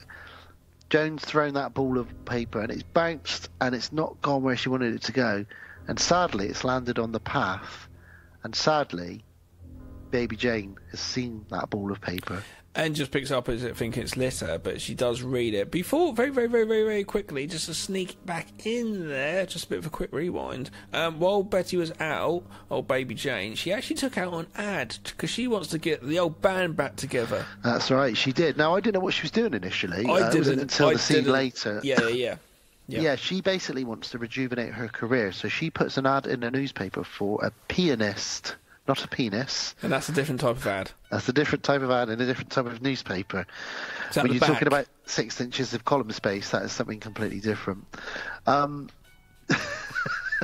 You're like our wild card, aren't you? Sorry, that was an awful, terrible pervert laugh then. Wild cod. Ooh. So yeah, that's what she's been doing. She gets back, she picks up the ball of paper, and it's not good. She reads it. Now, this is what you should have done. Made the paper airplane, but in the paper airplane, you just go, it just is in there, look up here. Then when they look up, you go, hey, wait a minute, and then you do it again, and they get, the actual message. That way you're not incriminating yourself when crazy sister, baby, wild card, Jane picks it up and reads it.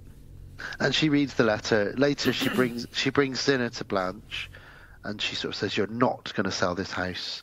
I read the letter. I'll make sure you don't sell this house.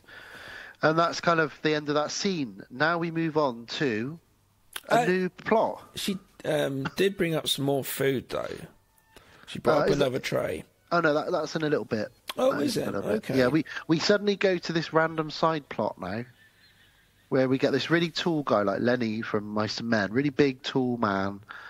He's got a very strange British accent. You're wrong. She did bring in the meal just before we have that side plot come in. She brought another tray up of food and put it next to the other one, which was already there. Oh, right. I've got it in a different area then. I think I am going to start having my meals like that. I'm going to have at least 3 to 5 courses on a tray. Everything will be stainless steel, and I'm going to have a big lid. Yeah, and you never know what you're going to get under there. It makes it really exciting every time. Scooby-Doo and Shaggy always had food like that. They did, and it'd always be a bit like a big chicken, I guess. And like they take the lid off, and there would be steam. It'd be higher than the lid. It would be impossible, and the sandwich would be like 3 times the height of the lid. Like and Doctor Who's TARDIS. Exactly, and then Scooby would be like, ooh, and he'd like squish it down and eat the whole thing in one. And Shaggy would be annoyed he didn't get any. But that's what I'm going to do. I think I'm going to pick that shit up, and I'm going to do that every mealtime. I think that's fucking elaborate, and I love it. Well, let's get on to Edwin, the pianist, and his mother. Right, what's going on here? Why is he still with his mum? Oh yeah, because he's a bit of a fucking dick, really. He is a dick. He's like, don't worry, Mum. I'm just gonna basically suck all your money from you. I'm just gonna live here, and I am getting on a bit, but I'm still living here, and it comes across straight away. He is actually a pianist, and so he can do this, but it comes across straight away as they're both con artists. Yeah, but also his mum she does smother him a bit, because when they find the advert from Baby Jane for a musician, his mum's like, I'll ring them for you. And he's like, oh, okay, so she telephones them on his behalf. I looked at that because they're both con artists. And she's pretending to be it makes it look more elaborate. Okay.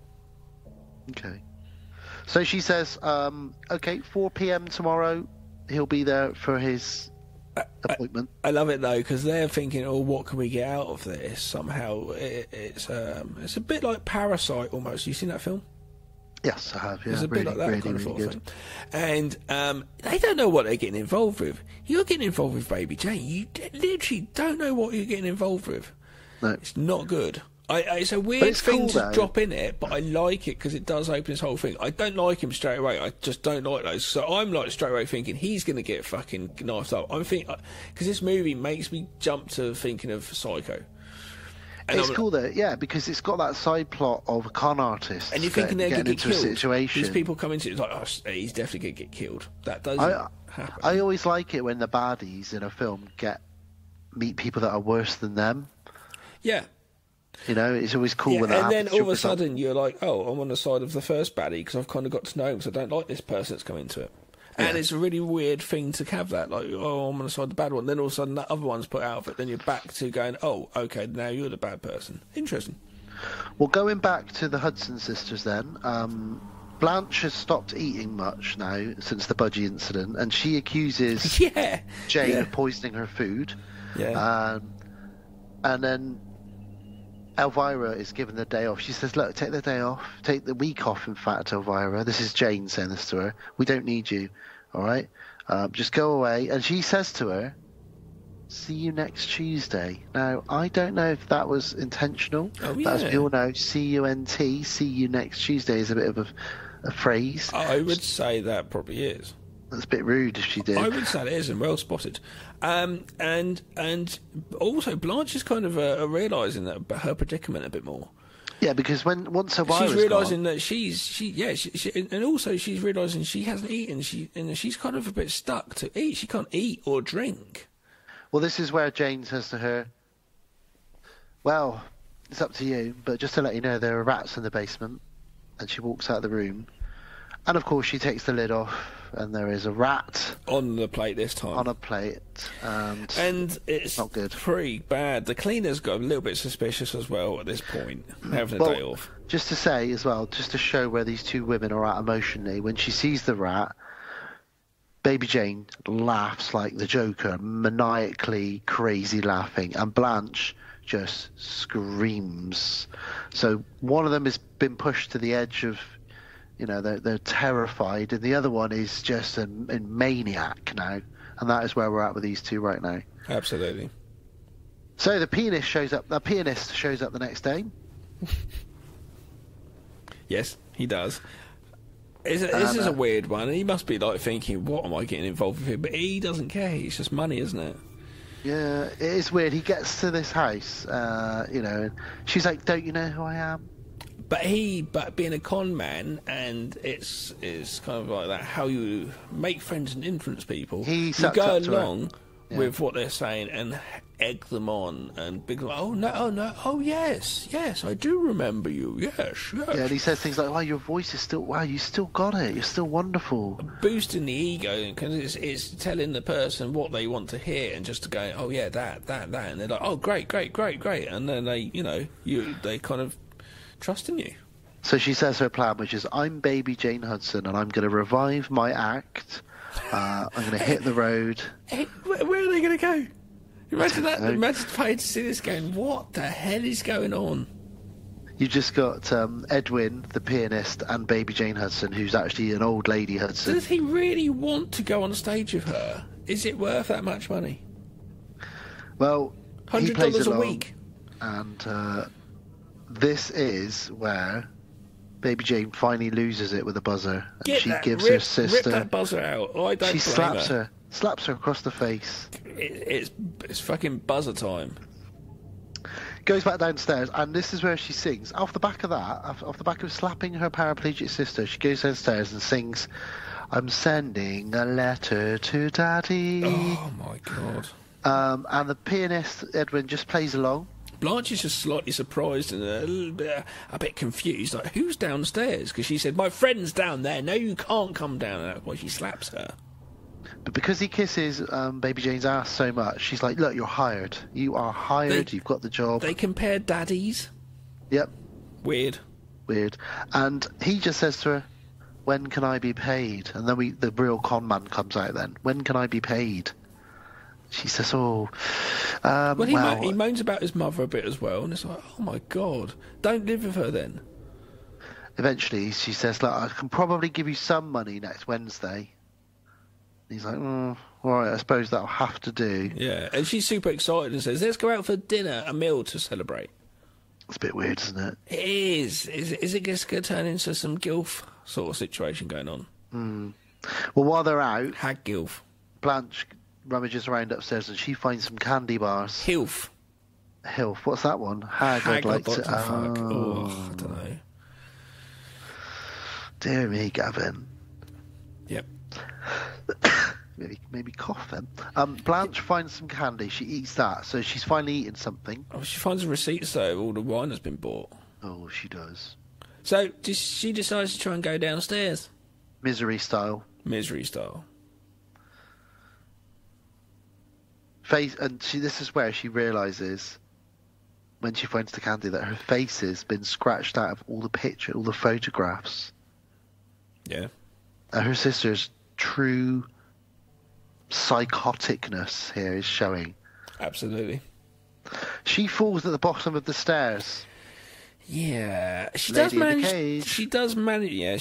to get to her phone, but again, though, like the crap paper airplane and the help me, she's really shit at explaining on the phone the situation. Why doesn't she start with, I've been fed a rat? That's it. One sentence. And I'm going to go, what's that? My sister drinks 10 bottles of rum a day and is trying to get me to eat a budgie and a rat. Please help me. She's gone out. I've just got to the phone. I'm laying on the floor. She's trying to feed me a budgie and a rat. But she doesn't. She goes and beats around the bush. This is a terrifying scene because she's lying on the floor on the phone talking to the doctor, and behind her the door opens and Baby Jane walks in. Now we as an audience see this, but Joan Crawford has heard the door for sure because something in her face changes. Amazing acting here. But between both of them, in fact. And this scene is terrifying because Joan Crawford knows that she's stood behind her. She carries on with this conversation with the doctor on the phone. And then all of a sudden, Baby Jane smashes her head into the wall, and then she just kicks her around the room like she's a football. Yeah, She gives her about 5 kicks. Yeah, it's pretty crazy here. I noticed something with the score. You have a score which starts off with these notes. Dun dun dun dun dun dun dun dun dun dun dun. There's these notes, and it's very, very reminiscent to the little song that Gene Wilder and his newly married wife in Haunted Honeymoon sing.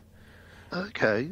The tune's the same. I'm wondering if they took it from this, because it's when his mind's cracking in the movie. I think it is. Yeah. Interesting, just side bit there, I noticed. Well, apparently, in a lot of countries, they cut this scene right down so that she only kicks her once or twice. Right. But in the episode, in the full version, which you and I both watched, she gets a good 5 or 6 kicks into her, as well as smashing her head against the wall.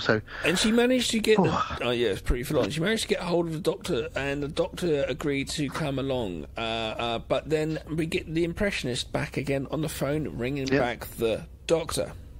And she says, "Oh, that was a mistake. It's all fine. She's going to another doctor now. Don't worry, I don't need you now." He's like, "Oh, are you sure?" She's like, "Yeah, it's fine. Don't worry about it." But it's not her. It's Betty doing Joan's voice. Yeah. And then she just drags Joan's body out of the room, her unconscious body out of the room.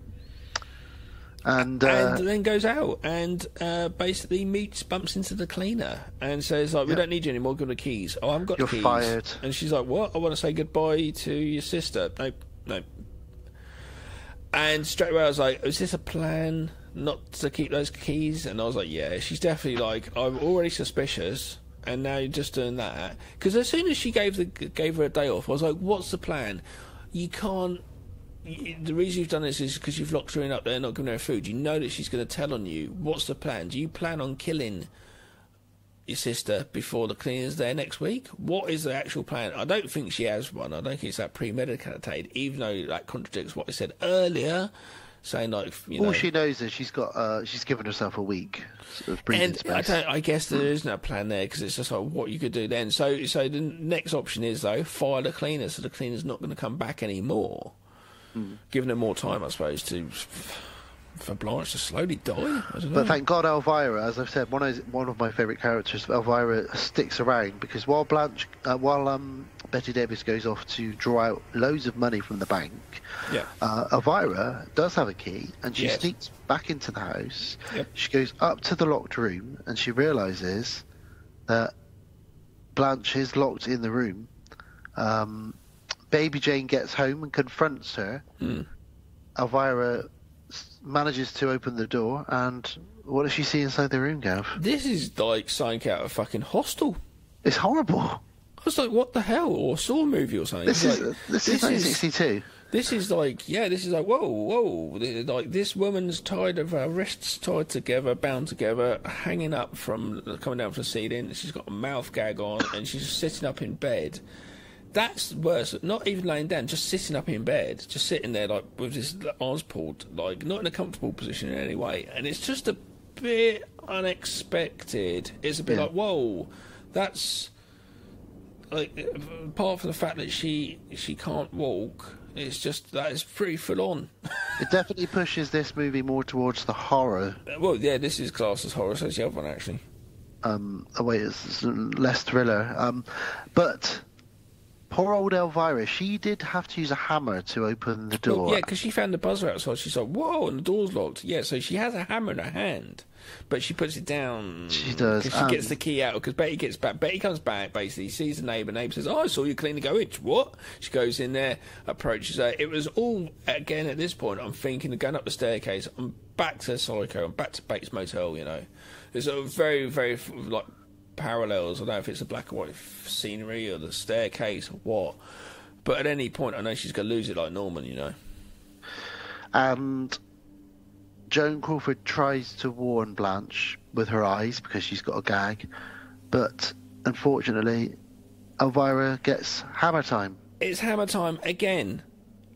MC Hammer is loving his place. He's out with shiny pants, dancing around where she drinks, and she hammers cleaners in the head. She does, and then, just after she hammers her in the head, the buzzer goes, and it's Edwin, the pianist. Who's decided to say, I fucking live here when I'm pissed. Yeah, he's the police. Is this when the police have brought him back? Yeah. 'Cause he's smashed. I'm pissed. I told you I lived there, and she just goes in there. Are they like thinking, is that his mum, or is this some HILF thing going on here? Well, she pulls Elvira's body out using the wheelchair, and this is where she bumps into Mrs. Bates, the neighbour. But she gets away. She's got away with it all because she's Betty Davis. She gets away with it so far. But by the way, the drunken kid, he's the drunken guy. He's walked in there. He's seen Blanche tied up, and he's just in absolute fucking shock, and he just runs out of there. Yeah, we're jumping ahead a little bit, but he does come in with the cops. That sobers you up, doesn't it? It does indeed. If you go upstairs and see that, but he does he runs away, which is a bit disappointing. I'm not really sure why he runs away. A shock, I guess. Yeah. BJ tells Blanche they need to run away. We can run away. Let me untie you. And Joan Crawford says, "Oh, we need to talk about the accident." And Baby Jane says, "Look, I don't want to talk about the accident. It's all blurry. It's all blurry in my head. We just need to go. We need to go." And this is the twist, isn't it? This is the twist. Yeah. Go on then. Do you want me to jump to that bit now? Yeah, do the twist. Okay, so the twist is that it was actually Joan Crawford that wanted to run over Betty Davis. Blanche running over Baby Jane. Yeah, so she was jealous of her, and she got out to open the gate to the house, and she decided, I'm just going to put my foot down on the accelerator and run you over. For a start, how on earth do you break your own spine by driving into some gates? Yeah, she flipped the car and smashed the car up. How? We couldn't be going that fast from what we saw. Anyway, regardless of that, that's just silly to think that. This is when McColumbo head comes on. Did then the producer, because they were going to go to a party, these producers, and he said, "Can you have words with her? Because we need to not have her sister anymore." Did they come up with a plan? Did she go, you give a lot of money, we get her out of this? Did she come up with her own plan and go, if I paralyse her, she's fucked? And she got karma and fucked herself up. Yeah, maybe karma. Well, it's karma, isn't it? think it's because she's told to get her out of the contract. I think it's she's if I don't do this, I'm going to... Even though in the movie she doesn't come across like an evil sort of person, and Betty Davis comes across crazy, but poor old Betty Davis, Baby Jane, this whole time being told this lie has fucked her up. I know, it does give it a little bit of sympathy to the character, doesn't it? A bit, even though she's really nasty, but she's been driven that way because, if you pardon the pun, because she was driven to drink, which has therefore deteriorated her mental health, which has made her really violent and horrible and nasty and drunk, because she was under the impression that she'd crippled her sister. Yeah. And all this time, sickly sweet, but I wouldn't melt in her mouth, Blanche. See? Knew I didn't like her. Oh, I'm so lovely and I'm in a wheelchair. Yeah. But actually, you deserve to be there in some ways. It was your karma for going, I'm going to that. And I do think McColumbo head came on, and I do think definitely it was planned in her head before, this is how I'm going to do it. Well, Baby Jane thinks Edwin the penis is going to grass me up, so let's get out of here. So she drags her out, chucks her in the car, and they go for a drive. And she talked earlier about one of her favourite times in her life was practising a dance on the beach with her dad, and everyone was gathering around to watch Baby Jane Hudson, rehearse on the beach. So she kind of wants to revive that memory. So she takes her to the beach, her sister who can't walk, and not the point she's not even eaten much over the last week. She looks like she's dead, just in this blanket dead on the beach. Each time I'm like, has she died? That's it, because I'd never seen this before. I thought several times, I couldn't remember. That's just a corpse. Yeah. That is just a corpse. I was like, she's dead each time, and then all of a sudden she moves her face over to the other side. So whoa. Well, they get to the beach late at night, and there's no one there at the time. And then in the morning, Baby Jane goes for a splash. She plays with some kids in the water. There's a little ice cream parlour, and the radio's playing. Yeah, the radio's playing up there, and she goes up to order some ice creams, and there's some cops up there, And they've been told there's a car that's parked out in the middle of the road for some reason, and it matches the description of Baby Jane Hudson because it's all over the news. The Hudson sisters are on the run. Was found dead, and it was their cleaner, and all of a sudden the sisters they know one of them's probably in need of help because it was obviously the paralysed person, and the doctors know of obviously Baby Jane's conditions. So, yeah, they've put 2 and 2 together, basically. And they run down to the car, and lo and behold, it's the car. It is. So they spot Bette Davis with her ice creams. Well, beforehand, while old Baby Jane was making sandcastles, while without even acknowledging the fact that her sister's there dying, and how this is another bit of the movie which makes it a horror movie. There's a woman dying around people having fun. And they don't even notice. Yeah. Well, they follow her over and they sort of surround her, and it's in her head. They've all come to see her rehearse like she did when she was a kid. So these people gather around her. So she just starts dancing like a maniac to these people. Well, just before that, she is told of this, what happened with the car and snapping her spine and all that stuff.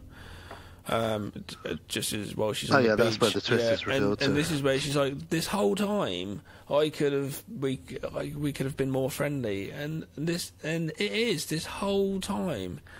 And I think at that point she's kind of set free, and she's like, oh great, and she goes back to her childhood again of let me go get some ice creams and me and you, not noticing the fact that she's dehydrated, starving, malnutrition, she's verge of death. And it's so, like, unfortunately, Baby Jane does have mental issues. And Blanche says to her, it's my fault that you're like this. It's my fault that you're ugly. I made you ugly. And she doesn't mean ugly as in the way she looks. She means, I've made your soul ugly. Yeah. It's crazy, but so she goes gets the ice cream pies, and the cops spot her, and they're like, "Oh, whoa, we've been looking for you. Where's your sister? We need me." And they're treating her, even though they kind of probably know that she's killed or done something to the cleaner. They know that to treat her sort of gently. Where's your sister? We just need to know. We don't want to panic her. And then we get this wide aerial shot looking down of all the crowd go around her, and she takes that as her being on stage again and disillusioned, and she just starts dancing.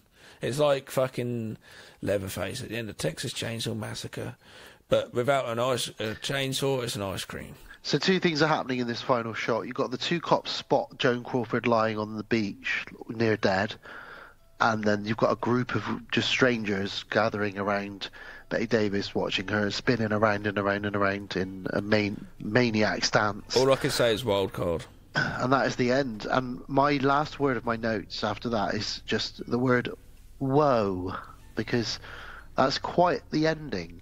And it blew that's me away. How it ends, because we don't.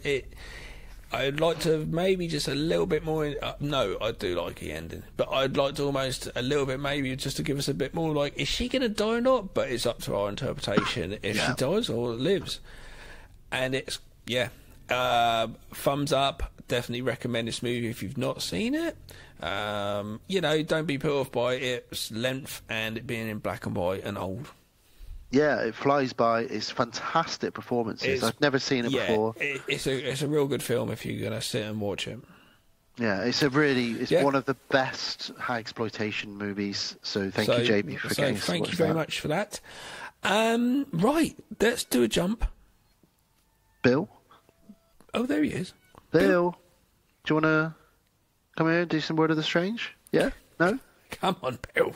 Come on. Okay, here we go. Hi, welcome back to World of the Strange.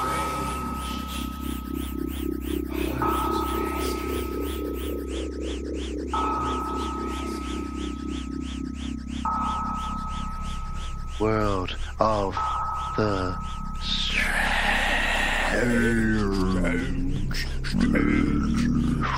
world. World of the Strange. World of the Strange. World of the Strange. So, I only have one story. Yeah. Okay. Jack and Ori. Jack and Ori. What's the story? Morning Glory. Oh, and Balamory. is the headline. 11 children used a Ouija board at school, then vomited so hard they all collapsed. Whoa! Is this real? It's real, man. Yes, this is real. That's crazy. So, what country is this? This is in Colombia. Mm-hmm. An agricultural technical institute in Hato, Colombia. They were all taken to hospital. Magic, man. Voodoo magic. Fucking voodoo magic. I seen that thing, didn't I discovered yesterday.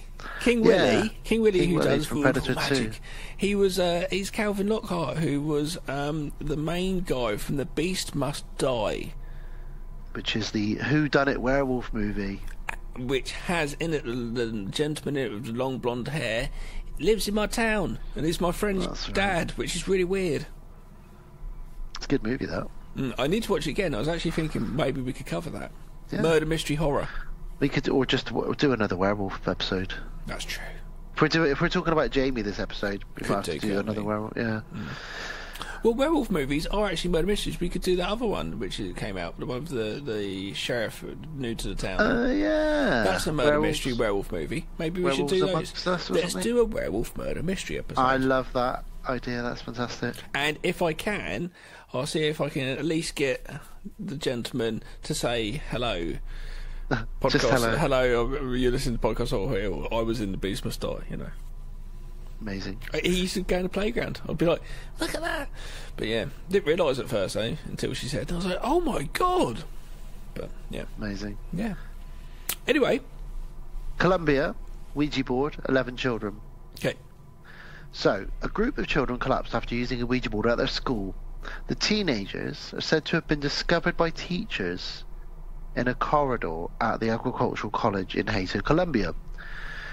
They reported that the 13 to 17-year-olds, so quite a range of ages there, had all suffered from violent vomiting, abdominal pains, and muscle spasms. Okay. That's crazy. Most of them were dealt with at a nearby health centre, but 5 of them had to be taken to hospital. Youngsters spent the day receiving medical treatment, and a medical report later said most of them suffered from a rare form of food poisoning. Oh, so that's what made them vomit. The children were passed out at the time. They were short of breath. There was a thick brown drool coming out of their mouths. Are we just talking about food poisoning? Well, it's Ouija board. Ouija board. The Colombian authorities have not ruled out that the Ouija board was part of the investigation or part of the problem. Right.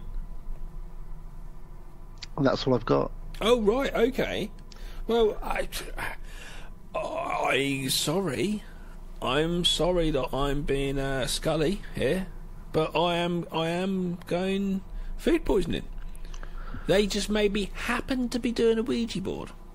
They said that we did not find any psychological alteration in the children. Yeah. They'd been playing with fruit with a Ouija board, but coincidentally they may have drunk water from either from a stagnant pool nearby or ate the same food. No, that's what's happened. Or yeah, they've drank some water and got fucking Wells disease or something. Yeah, this is what the devil wants you to think, there, Gav. Oh, I guess that's probably what happened. So there we go, that's one of the three. That's a quick one. You found nothing about any hags then, which is weird. With anything to do with hags, really, apart from my mother-in-law. She doesn't listen to the podcast, does she? She doesn't listen. That's good. Love you. Yeah, so my wife sent me that one and said, oh, here's one. And I said, oh, I'll do that one then. Yeah. And food poisoning. So, what I would say is if you're in Colombia, there's better things to be doing than Ouija boards and getting food poisoning. And drinking out of a well. Get on some of that Colombian marching powder. Talking of which, Bill, do you want to take us out of here? Bill, that was a quick one.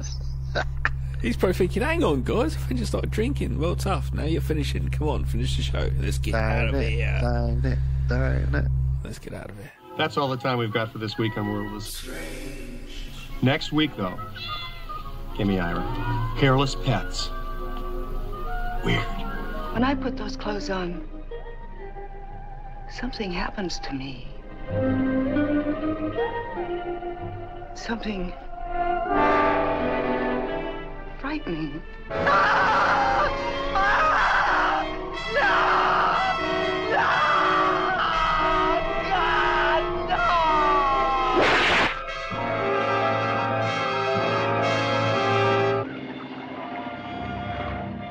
From the loneliness and simplicity of an isolated farm to the sophisticated elegance of a country estate, Strait-Jacket mounts to a crescendo of electrifying suspense. Sinister. Frightening. Bill! Bill! Don't you go in that room! Joan Crawford in a shattering screen portrayal. A frantic woman pressured by strait-jacket tension. Leave me alone! You let go of me! Listen to me! Just call me Lucy. I wouldn't like my little girl to think I was trying to take her fellow away from her. Carol and Michael are going to be married! And nobody's gonna stop it! Ingeniously designed to shock and startle, Strait-Jacket may go beyond the limits of your ability to endure suspense. Mother! He's gone. Oh, my God! The author of the famed novel Psycho, the director of the widely acclaimed chiller Homicidal, the co-star of Whatever Happened to Baby Jane, join forces to create a frightening classic of shock and suspense.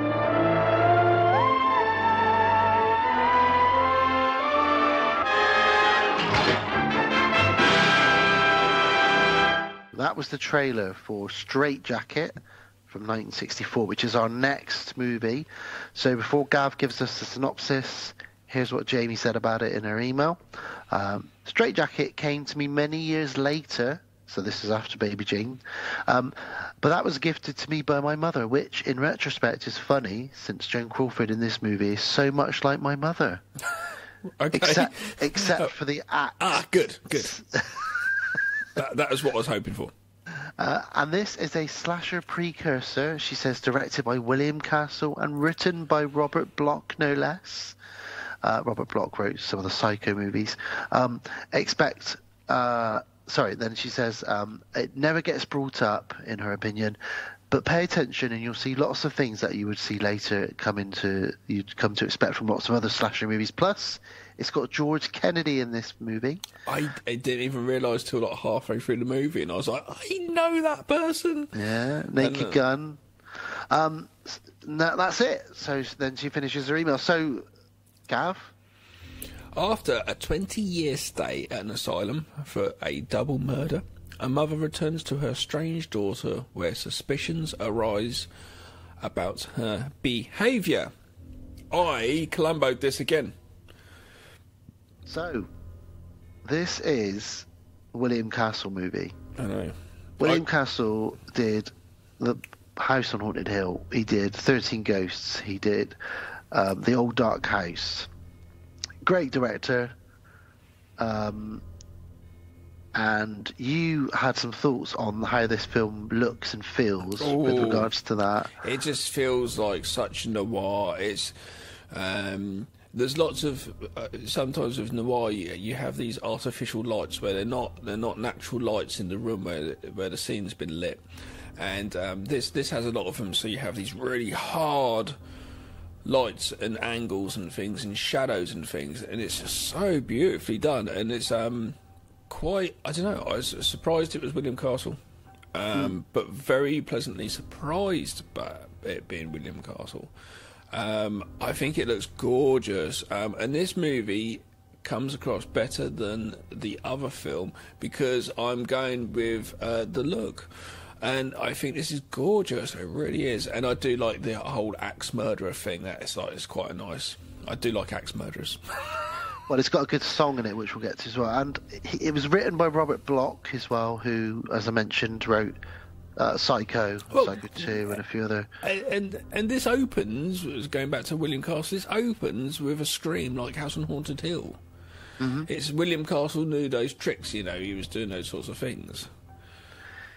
Yeah. It also opens with the $6 Million Man. Right, yeah.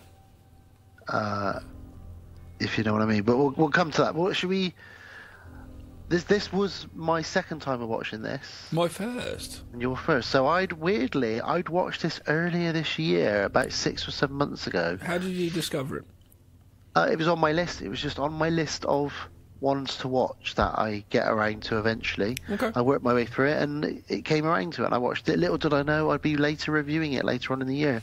Obviously, Joan Crawford is in this as well. It's an interesting movie. I don't mind the films which start with narration and giving you a massive info dump and a backstory. I don't mind films that do that, and this does this. And again, it already starts giving you that kind of noirish feel to it. You know, it's kind of feels like a deep South noir or something. I don't know where it's set, to be honest with you, but I'm not really sure where it's set, but the song in it is it Lucy Harbin took an axe, gave her husband 40 whacks. When she saw what she had done, she gave his girlfriend 41. Isn't that a play on that lady who they thought was an axe murderer from many years ago, which is never actually proven, actually. But they put her down for it, and they said she was an axe murderer. That woman made movies about her. Oh, I can't remember.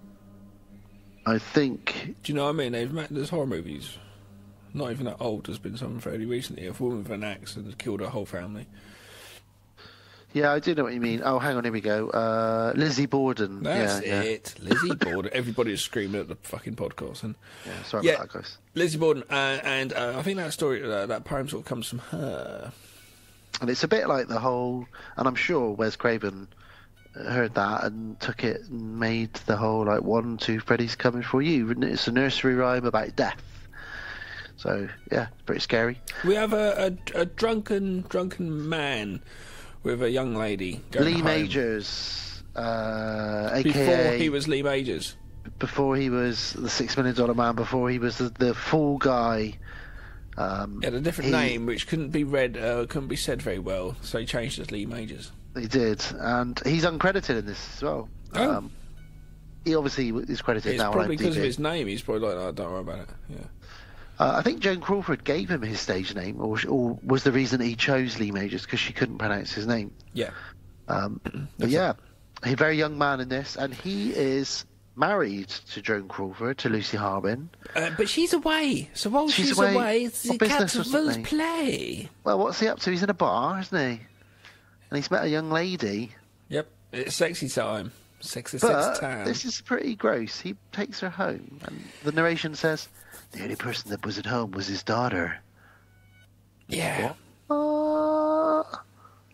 Yeah. So he sneaks past his daughter with this woman. Leaves the door open. She's not asleep. She wakes up and watches. Awful. It's not good. I knew a dude when I was in America, and there was a girl just down the road, and he said, "Oh, yeah, I've hooked up with that girl." I was like, "Okay, cool." And then one day he's like, "Oh, I shagged it off." So, yeah, well, he shagged. He had sex. He was American. He wouldn't have said shagged, regardless. But she had a young kid, slept in the same room.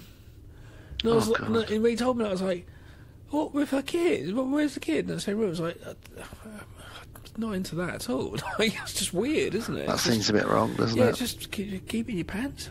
Fucking hell. Well, Joan Crawford. But yes, this little girl has seen this, and guess who else has come home? Joan, Lucy Harbin. She gets home early. She gets off the train nice and early. She thinks, I'll surprise my husband. Oh, he'll like that, because we love each other very much. Well, it's not what happens. She looks through the window and she sees... She sees his little bottom going up and down. No, they finished by then. They're just lying there peacefully. But she knows it's post-coitus. And she sees an axe. She goes away distraught and falls over an axe, which was quite handy when it was there. Now, one thing before we get to the axe bit, Joan Crawford's got an amazingly... her face is great at doing expressions. Yeah. The way that she looks through the window and does this expression of I'm so hurt, but I'm so angry, but I'm gonna kill all at the same time. Yeah. Yeah. Then she grabs the axe, and then through the medium of shadows, Gav. Oh, see, this is such a good... Look, back if he could have done, William Castle would have filmed the axe and the blood and all that stuff, I feel. Oh, no, later on he does do an axe shot, though. So maybe not. But there's different ways, because of doing this, though, it's also, you can get away with the MPA and the censor, and also you'd only be able cheaper. to show one beheading or something, wouldn't you? Like that. Yeah, because you wouldn't have so many heads you could get made, because he is a man sort of doing it on the cheap. But it's a cheaper way of doing it, and it's a quicker way of doing it, just a shadow, but it looks so fucking good. And I was watching this film, and because I love black and white movies so much, I was watching this film and I was like, that's it, I declared it there and then, I'm making a black and white feature film at some point in my life before I'm dead. I've decided, because I can't wait. That. Yeah. And I agree, I think... Just for a bit of, what's the purpose? You should have already a purpose for everything you do in your movie. Don't have a purpose. I fucking like black and white movies. That's my purpose. Well, the shot, just to describe it, is all you see is the shadow of her walk into the room. Just with the axe. So it's and very, the axe. You know, the her shadow arms of the going axe up. And it just, you're watching the scene unfold, the horror of it, but by shadow. The budget is better because it's cheaper, because all you need to do is see the shadow of the head roll off. And it's more impactful. Yeah, it's great, and you can just put a fucking cabbage there or whatever, and it just drops off. 20 years later, because this has all happened in front of Carol, poor little Carol. So that night, she's seen her dear daddy boning a woman that isn't her mama. You have these three shots, three sort of storylines all dissolving in with each other, so you've got these layers of these different shots. So it's showing the kid's reaction, you're showing the woman being taken away, who's done this, Joan Crawford, and just the husband and stuff, and all of this all at once going over and over and over, showing you what's going on. And yeah, that poor girl, like, that is fucked. Yeah. Oh, poor Carol. Carol. 20 years later. 20 years later, they release Lucy from the asylum where she's been all this time. Yep. She killed 2 people, Gab. Let her out, though. She fucking did, Dan. She fucking lopped their fucking heads off. Off she goes. Go and live with your daughter, Carol. Get the man some eggs. Crazy. So, we get the credits now, which is amazing, weird, crazy paintings and images that just come up, basically showing you the inside of Lucy's head, like what is going on, like... Yeah. What's been happening for the last 20 years in this asylum? I called this, like again at Columbo, I called this movie from very early on what was going on. It was quite obvious, I found, but only probably because I've seen this sort of story before, kind of a bit. Did you know what's going on? No, not the first time, but obviously because I'd only watched this a few months ago. This time around, of course you knew. Watched it from a different perspective because I was watching things carefully, if you know what I mean. Yeah. So yeah, Mum arrives home, and there's sort of a strange hug between them because they haven't seen each other properly for 20 years. And obviously, last time I saw you, Mum, you were lopping off heads. Very quickly, just before that, beautiful shot, really, really wide shot of the car driving along past telegraph poles, and just the black and white. So you've got those black poles just there, really wide shots, really gorgeous. I love that. You can you could have it as a picture on your wall. It's really nice. This film feels like it had less of a budget than the other one, but it's very beautiful. Like the person who shot it has gone like, right, well, what can we do? We don't have much money, and yeah, I think they've looked at possibly looked at European movies, maybe French films of the time, and just been like, yeah, let's just real high, hard shadows, you know. And he knew how to stretch a budget as well. Absolutely, yeah. You know, House on Haunted Hill is just...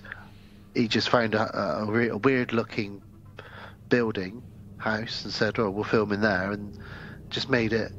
I love that movie. Yeah, it's a great movie. So yeah, strange hug between them. There's tears. They haven't seen each other in many, many years. Well, there's no tears at first. At first, because she walks in there and she sees her kids. She's like, "Oh, you're all grown up," and it's quite an emotional scene. She's going in to see, and it's the last time they saw each other, her mum was taken away from her. Her last thing is like, "You've taken my father away from me. I understand why you did it, but you did, and then you were taken away. How horrible are you a person to take my parents away?" Do you know what I mean? It was very selfish to just go, right, that's it, out of anger. And it's like, if she blew up like that, like killing someone, because that's like, you know, it's only a matter of time again, something's going to happen. Was she always gnarly? Did she blow up like this before? But anyway, regardless, it's a very emotional scene, and she doesn't know how to react to the mum, but she does come round and starts to move her hands on her back a little bit, and they embrace. And she says, "Let me show you around the farm where I live now." Yes. So she shows her the pigs. It's a nice secluded film as well. We're kind of stuck out here. Kind of like a love movie, actually. It's single locations as well, though, isn't it? You go out to this, rent out a farm, and shoot at a farm. It's cheaper, but works great. Isolation, being locked off from people. I like the bit we get a doctor come out, and like, it's very similar to the other film in some ways. So on this farm is obviously Carol and her uncle Bill, which is Lucy's brother, and his wife Emily.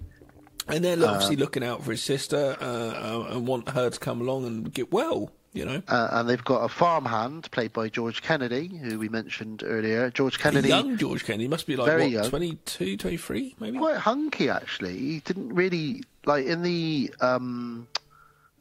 Naked Gun movies, obviously, every scene he's in, he's the guy from Naked Gun who is always constantly... And every scene he's eating a cake, a banana. He's just a constant... He's great. He's very funny. He's in that bear movie too.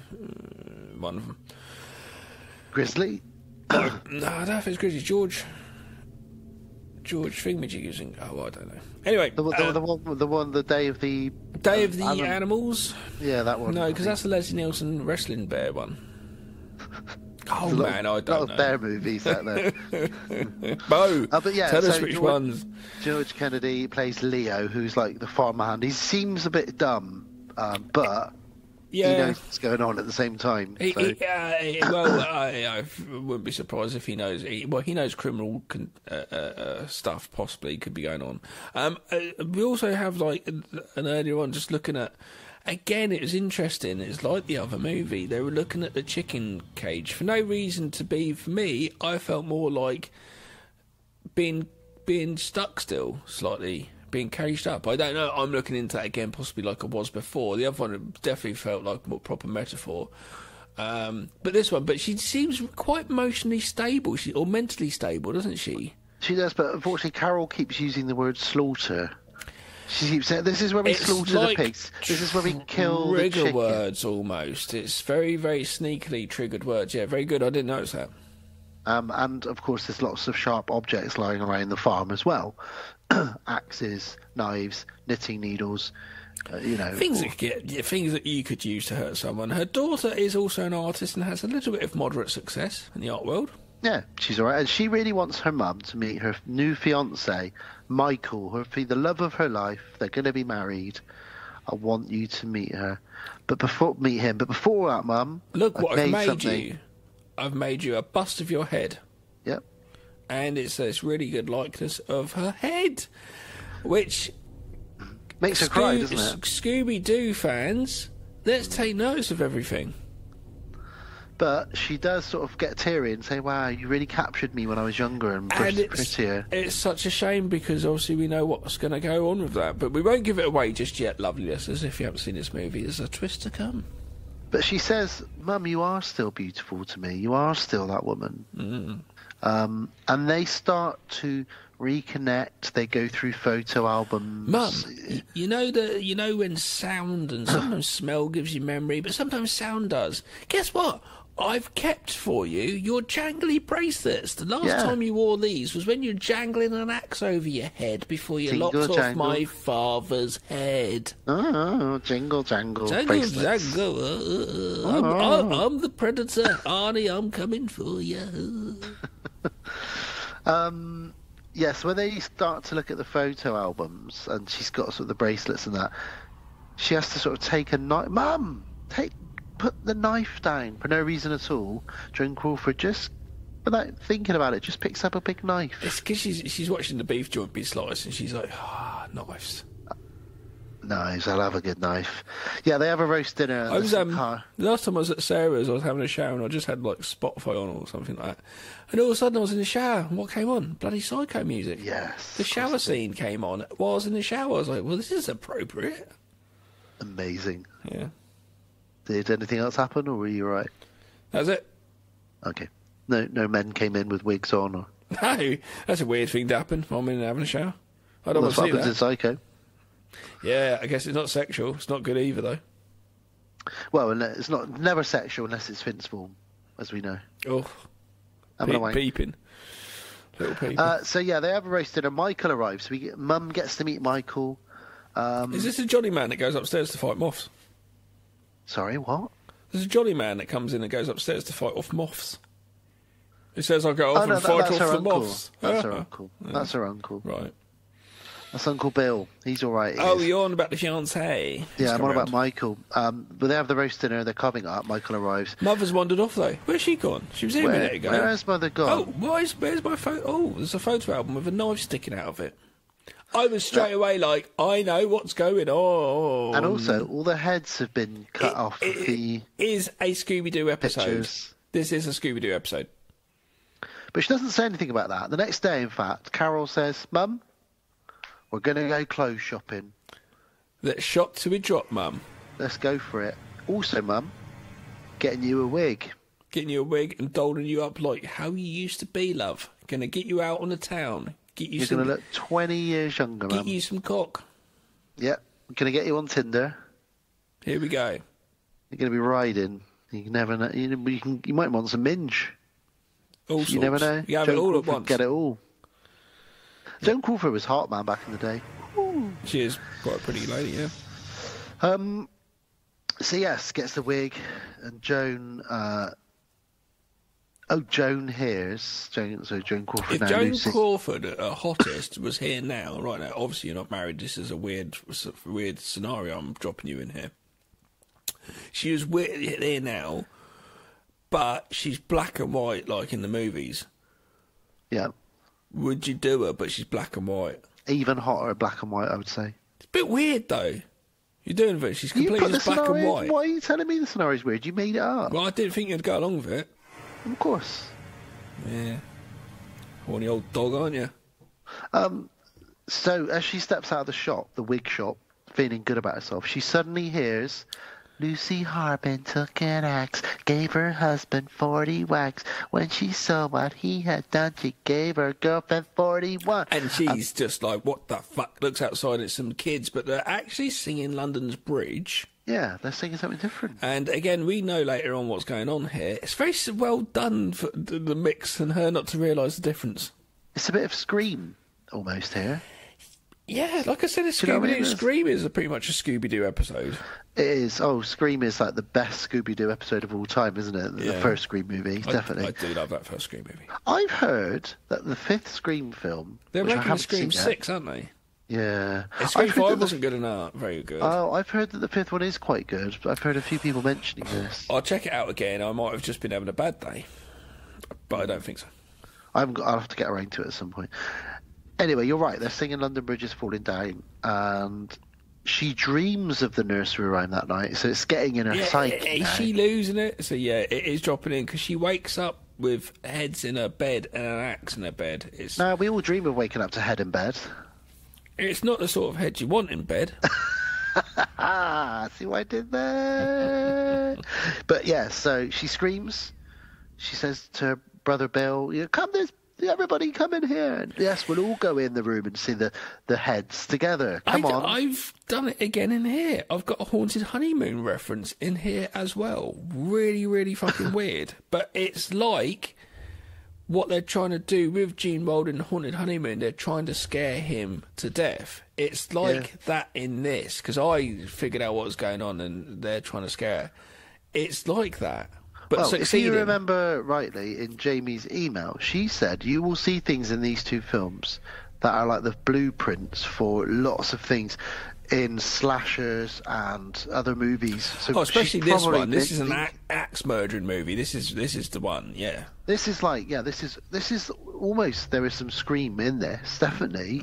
You know, there's some of that meta. There's definitely something going on here. Well, you kind of don't even think about it, but it's like axe murderer on the farm. This could be called the crazy axe murdering lady of the farm or something. Do you know what I mean? But like you said, it could also be a Scooby-Doo, or it could be a Columbo episode. It could be any of these, you know? It's fantastic. It's fantastic. Because you have this doctor come out, he could be in Columbo. There's nothing better than a really good murder mystery where it is hard to gauge what's going on, but also throw in some like beheadings as well, like good performances. Well, that was the fun thing when I sort of discovered giallos originally. That they were the murder mysteries, but they were taken extreme with gore. So, you know, quite fun. But yeah, this is like I was saying, like this is that sort of movie, but like a Quattro Protege or an early Blueprint. So Uncle Bill and everybody else we'll all go in the bedroom and all look for the decapitated heads. Come on. And this is straight away. There. It's not there, and I knew that they could come out and say, "Look, come on, it's not it." Because obviously it'd be game over if it did. The end of the movie would be a lot shorter. But it's just like, okay, I know what I've been thinking is definitely going on. Absolutely, and I'm sure audience, you know what's going on. So the next day, everybody is sort of worried about Mum's sanity, about Joan Crawford's sanity. She walks into a barn, this doesn't help, and she sees George Kennedy, Leo. Who just wants to say, to just like explain about how he lops chickens' heads off. Yeah, see, what I do here is you got to get it real quick with the axe. And she's just like... He offers her the axe. Have you not been prepped who this lady is? She killed... people with she killed the $6 million man. The first thing, right, lady, I've not seen you on this farm before. Want to have a go at my axe? She killed the Bionic Man. No one can kill the Bionic Man. She did it with an axe, Gav. Is he the $1 million man too? He's the $6 million man. Yeah. Oh yeah, 6 million. There was the Bionic Woman, was his cousin or sister or something, but. Right. Sometimes I call him the Bionic Man, but really he's the $6 million man. Although $6 million wouldn't buy you a lot these days, really, would it? Is it like a big... I do remember it's kind of a bit like a burly Inspector Gadget, I guess, really. Yeah, he was like Inspector Gadget. He fought Bigfoot in one episode, Sasquatch, played by Andre the Giant, played Sasquatch in that episode. Why are we not covering that? I'm going to start Patreon our own episode so we can do that. Yeah, there we go. So yeah, anyway, back to... I knew we were going to talk about the $6 million man in this. Offered an axe murderer being offered an axe to hold. Yeah.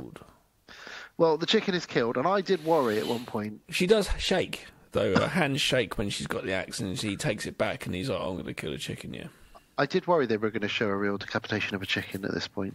I didn't think they were going to do that, actually.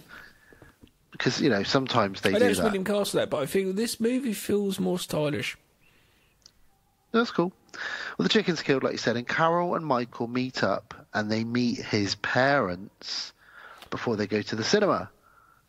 And Michael's parents are so rich. They've got Scrooge McDuck money. Very rich. So obviously they're going to be very protective of their son, not thinking that these people would be gold diggers. And they say to Carol, where's your mum been then? What's going on? Yeah, where's she been for 20 years? Oh, she's an invalid. An invalid? Whereabouts? Doesn't matter, okay. Mum, says her son. Okay, isn't there a nursery rhyme about her? No, absolutely not. So they leave. The mum's there saying, gossiping. Yeah. And the dad, obviously, he said, Dan, have you ever drank milk to make you calm, not angry? No, but why does he say this? Have no idea. If you're stressed out, just have a nice glass of milk. It'll calm you down. Well, since when does milk bring to calm you down? What calming properties? A drop of whiskey will do the trick normally. I guess warm milk when you're younger, you'd have like a cup of warm milk, but... An Ovaltine before bed. I haven't had Ovaltine for years. Yeah, it's not very nice tasting anymore. Is it not? That's why I never buy it, because I never think it's going to be good. And it's like, I don't know if my taste buds changed, but when I was a kid, it tasted better. A malty drink. Not into it now. Bit of maltiness in your mouth, Dan. I'd rather have that Nesquik stuff. Yeah. I've got some of that. Brilliant scene coming up here. because we got Michael is going to meet Lucy now. He's going to meet his future mother-in-law, and she gets drunk, and basically she almost gets her tits out. She basically starts sucking him off. She may as well just take her vagina out. It is insane. She gets hammered and she starts sort of leet all up in his face. Well, you know. and after a while, her daughter's like, Mum, and she's like, oh, sorry. Almost Carol, forgot you were there. I forgot you were in the room. Yeah, because she's pissed off, and it's just like, but the son, it's really weird. I'm thinking, oh, the son's obviously not like, but then he sits down and he's kind of looking at her like and it's a bit like, is he kind of like, if she wasn't there, his fiance, and it was her fiance, and he was in the bar, would he, you know? Or is he thinking, am I going to get a little mother-daughter sandwich here? He's definitely not thinking he's a sandwich filler for a mother and daughter slice of bread. Like Machete, when he gets the mother and daughter. Linda Lusardi. It wasn't Linda Lusardi, it was Lindsay Lohan. Lindsay Lohan, not Linda Lusardi, paid model from the 80s. I can't remember who the mum was in that, but... Machete.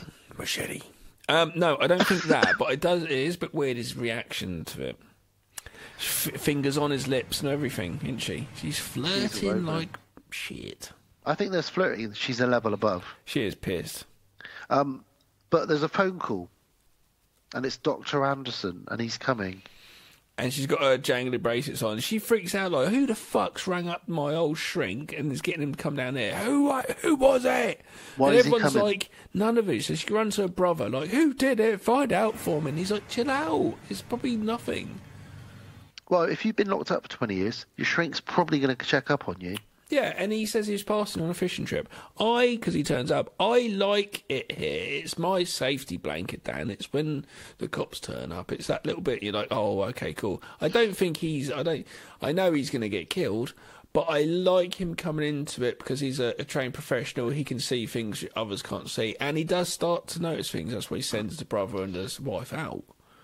Well, he questions Joan. He says, look, everyone get out. Joan Crawford, talk to me. How do you feel your head is? Where's your head at? Her and her brother are both actually quite happy that the doctor actually turns up and the phone call wasn't her imagination, though. Because I think they're both like, yeah, I don't think your doctor did come. Is that just, did you imagine that phone call? Do you know what I mean?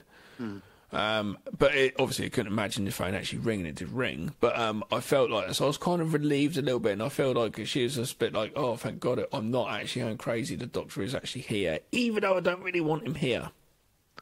Well, she doesn't want to talk to him. She ends up stabbing her knitting needles into the ground and storming off. And he goes off to try and find her. He goes into the barn and he is chopped up in the barn with an axe. But before we get to that, you're way jumping ahead here because there's an amazing bit which I was like, if I could AG finger click, I would have done. I stopped it, rewound it back because it was so fucking rad and she looks so fucking badass. I've never seen someone so badass on cinema from the shot that I saw when she lit a cigarette off a record playing. The record scratches as she strikes it and lights up a cigarette. That was the coolest fucking thing I've ever seen. Yeah. I rewound that back. It was so fucking dope. That bit reminded me of another cool cigarette lighting bit, which is in The Devil Rides Out, which is when Christopher Lee rocks up to that party at the beginning, and his mate's like, oh, you shouldn't be here.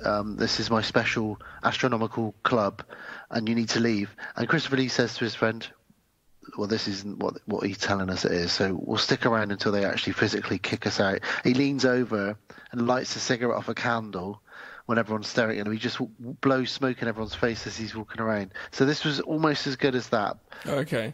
No, I do think Joan Crawford is better, actually. It's because it's very, very unexpected. Obviously, the record scratch they put in post is very unexpected, the way she just...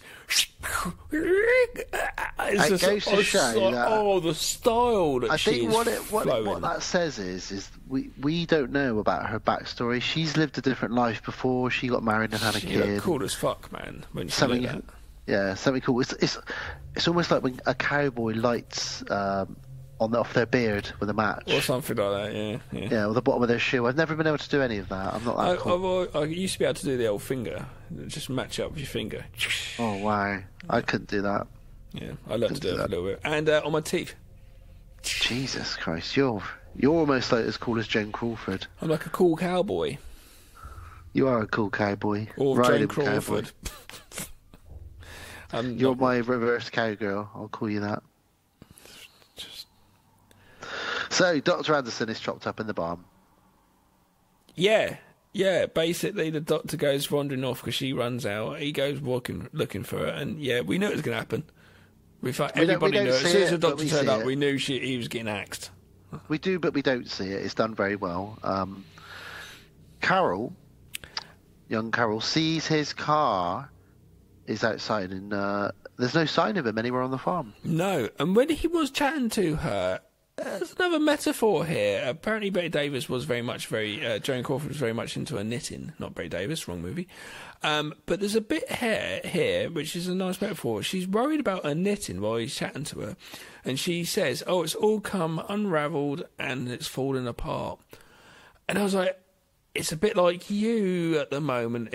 You are starting to go that way as well. And I found that quite interesting. A choice of words. She demanded that knitting be a part of this, apparently, because that was one of her favourite hobbies at the time. But I love the fact that those words, just saying that it's become unravelled and it's falling apart. And I was like, I like that. It's very good indeed. So his car's there on the farm, but there is no doctor to be seen. And the next day, Joan Crawford lies to her daughter about the doctor. Very quickly, we didn't see the doctor be killed by Joan Crawford. Just to say, just Scooby-Doo enthusiastics out there, just stay with me on this one. Somebody killed him, but we don't know who. Mm-hmm. Shadows again, my friend, shadows. So, Joan lies to her daughter about the doctor. She says, look, I can't remember what happened, really. I did speak to him, but I don't really remember. Carol calls the hospital and she says they won't let... she says, I don't know where he is. No one knows where the doctor is, but I can promise you something, Mum.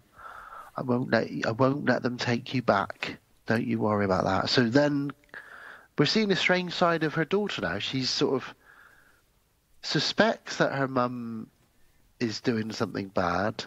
Yeah. And is supporting that decision.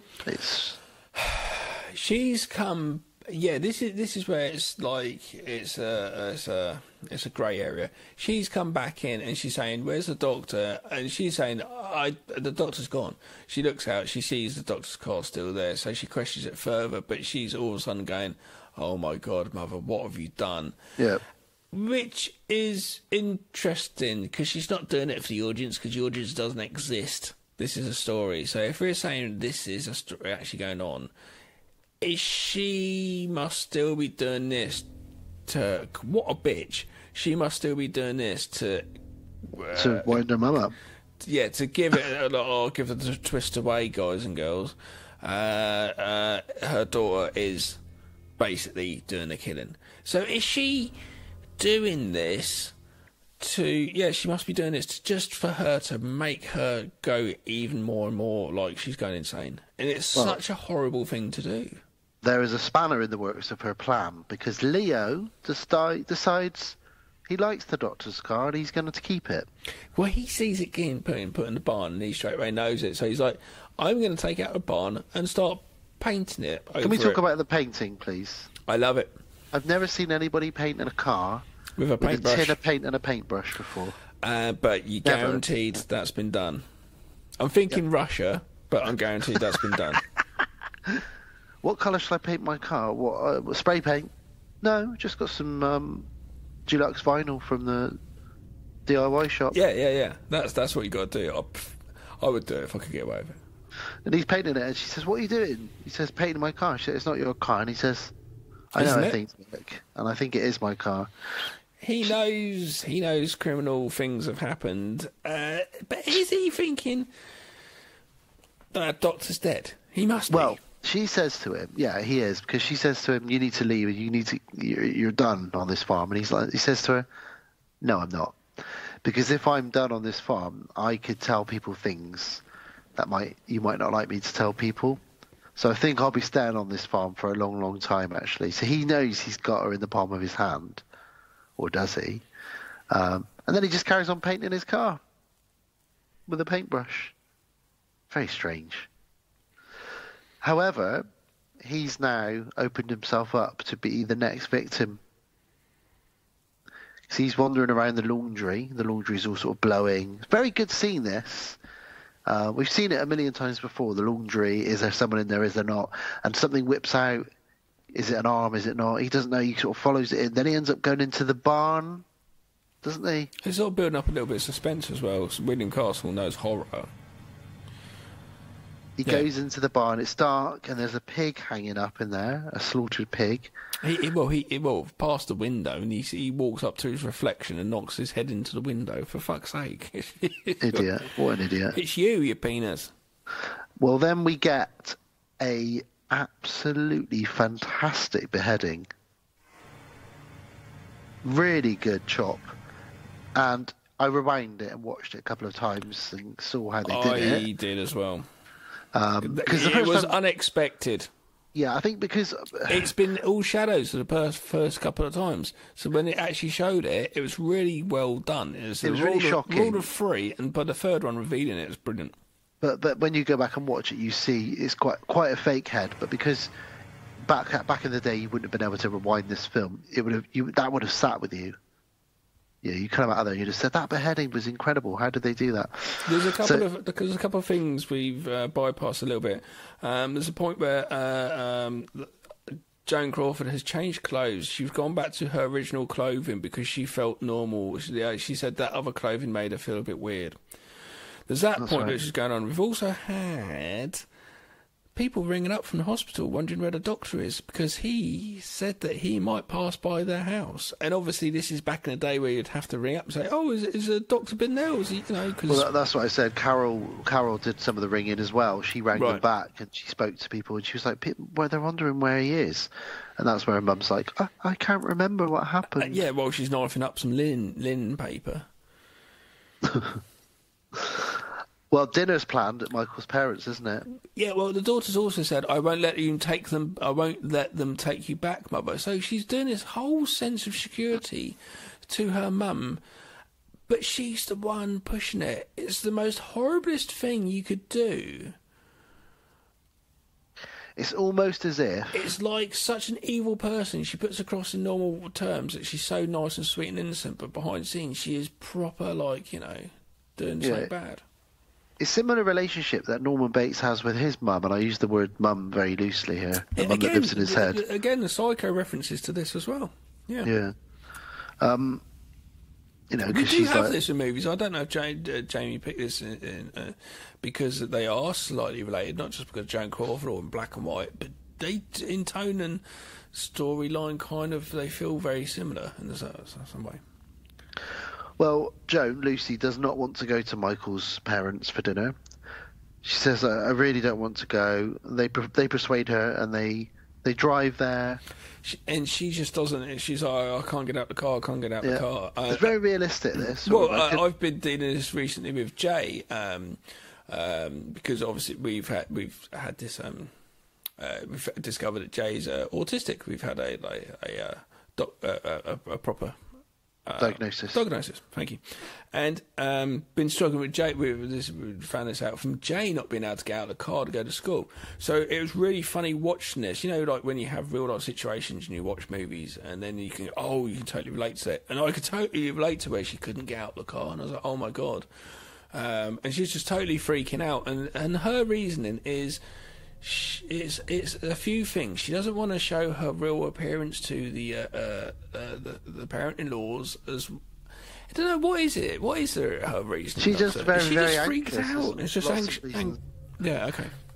I think she feels a bit agoraphobic as well because she spent 20 years locked up in a padded cell. Yeah. There's lots of things really because at this point she starts having a daydream about her padded cell, and then kind of comes to sat in a little room and you're like, what's going on here? Yeah. And you realise some point during her going in she spilt coffee all over her dress. Yeah. Her daughters that were helping her get changed and cleaned up, and you're sort of, oh, okay, that's interesting. They didn't really show that, but also that must be what it's like if your anxiety is that bad. You almost black out for a moment and come to another part of the house or something, you know? If it's that bad, yeah, absolutely.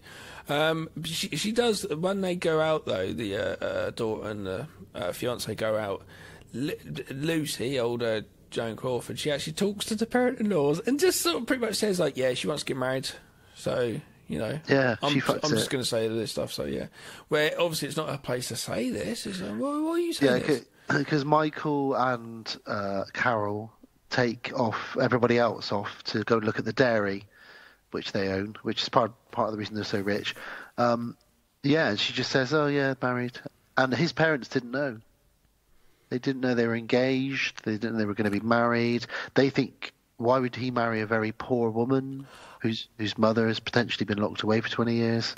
And then she starts just kind of, this is where we get into loose cannon style. She starts to lose it a bit and goes up to and says, I don't care anymore, that's how it was. And I always thought the mother-in-law to be was going to be sympathetic. But no, she's like, don't touch me. Yeah, and his parents say, we do not want this marriage at all. Where have you been for the last 20 years? They sort of demand to know. And she says, I've been in a hospital. And they're like, we heard it was a sanitarium, an asylum. Where if someone said that now, you'd be like, oh, okay. Like, and you'd be like sympathetic, you'd like to think. Yeah. Instead, we get a mother versus mother screaming match. Oh, God, mother versus mother-in-law. And it's, at one point, she says, you don't know, I've been through 20 years of pure hell. Again, Joan Crawford delivering these lines, being amazing. And Michael's mum says, but you're insane. And she says, I don't care what you think of me. I'm determined that my Carol will marry Michael, and she'll get everything that she wants and everything that she deserves, all the happiness. And she runs off into the darkness of the night. So her brother goes out in the car looking for her, but in the house, this is very much William Castle now. They're in the house, and the mother and father-in-law to be hear a jangle. Jingle jangle. What's that noise? Is it Jimmy Savile? Is it Father Christmas? Or is it an axe murderer? He says to her, well, look, I'm just going to go get my pyjamas on. Is it Jimmy Savile? No, it's not. He sends his wife out. He says, you go and look who it is. I'm going to bed. I'd rather Joan Crawford and an axe than Jimmy Savile. He says to his wife, you go and have a look. She says, hang on a minute. Can't you check the back door? He says, no, I'm going to get my pyjamas on. I've got my milk. I'm calm. He does say, I'll get my pyjamas on and I'll be back. Yeah. No, he goes to the front door, looks out, there's no one there. You know, Joan's running around in the bush, isn't she? She's sneaking around like a ninja, and avoiding all the cars. Fiance Dad, we're upstairs with him, and we're like waiting for it because we've seen so many horror movies, like Jamie saying, these tropes, like this bit, the whole like going into the cupboard, going into there. At any moment, we're like, where's it going to come? Where's it going to come? And the suspense is really well built up in this.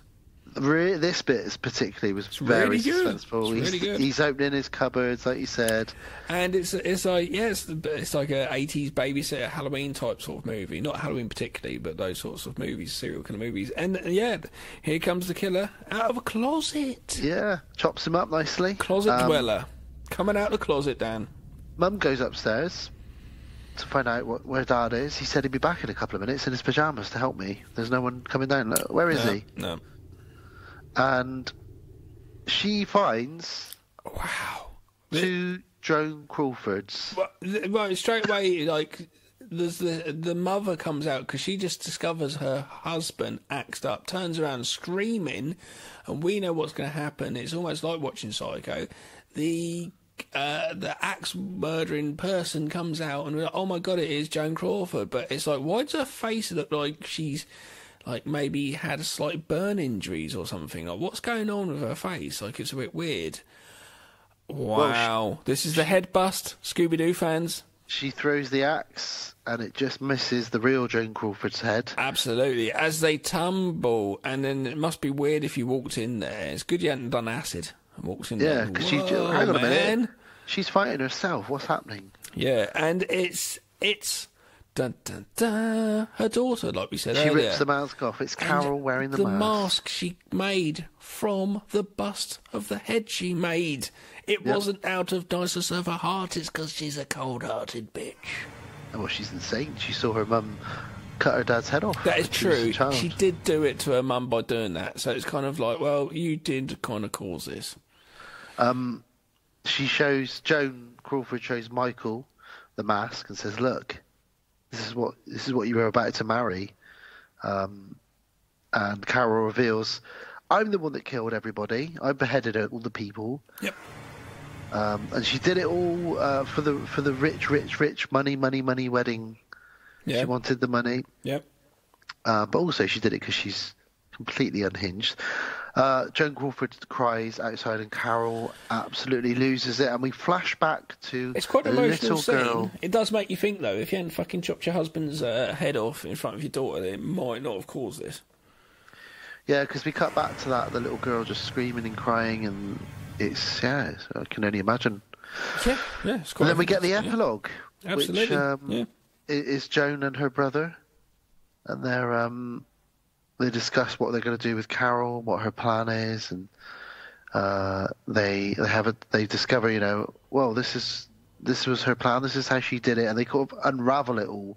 They have the tape recorder with the song in it, which is what she would have played to make her think they were singing the song about her. It is your Columbo moment, it's your Scooby-Doo moment, it's the reveal.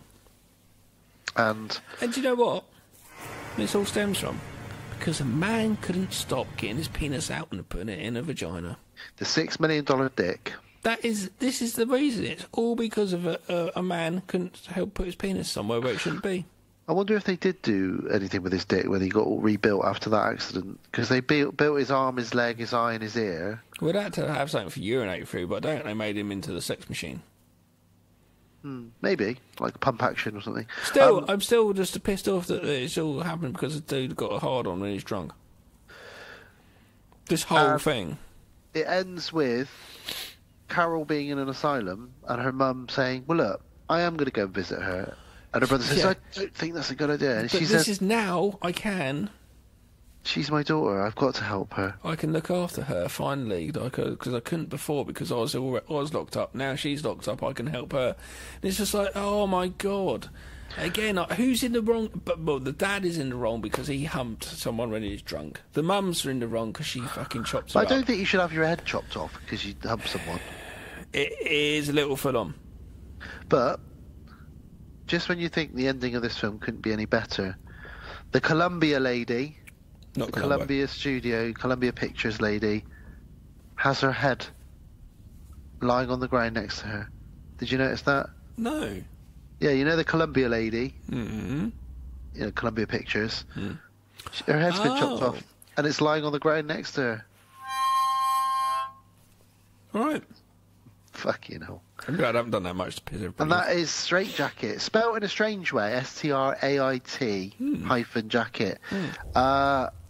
An incredible, really good movie. Second time I've seen it. First time Gav's seen it. Both love it. I really enjoyed that film. I've never really looked for it, but if I see that on DVD or anything, I'm definitely adding it to the collection. I love both of these movies so much. I couldn't actually. I know you can't.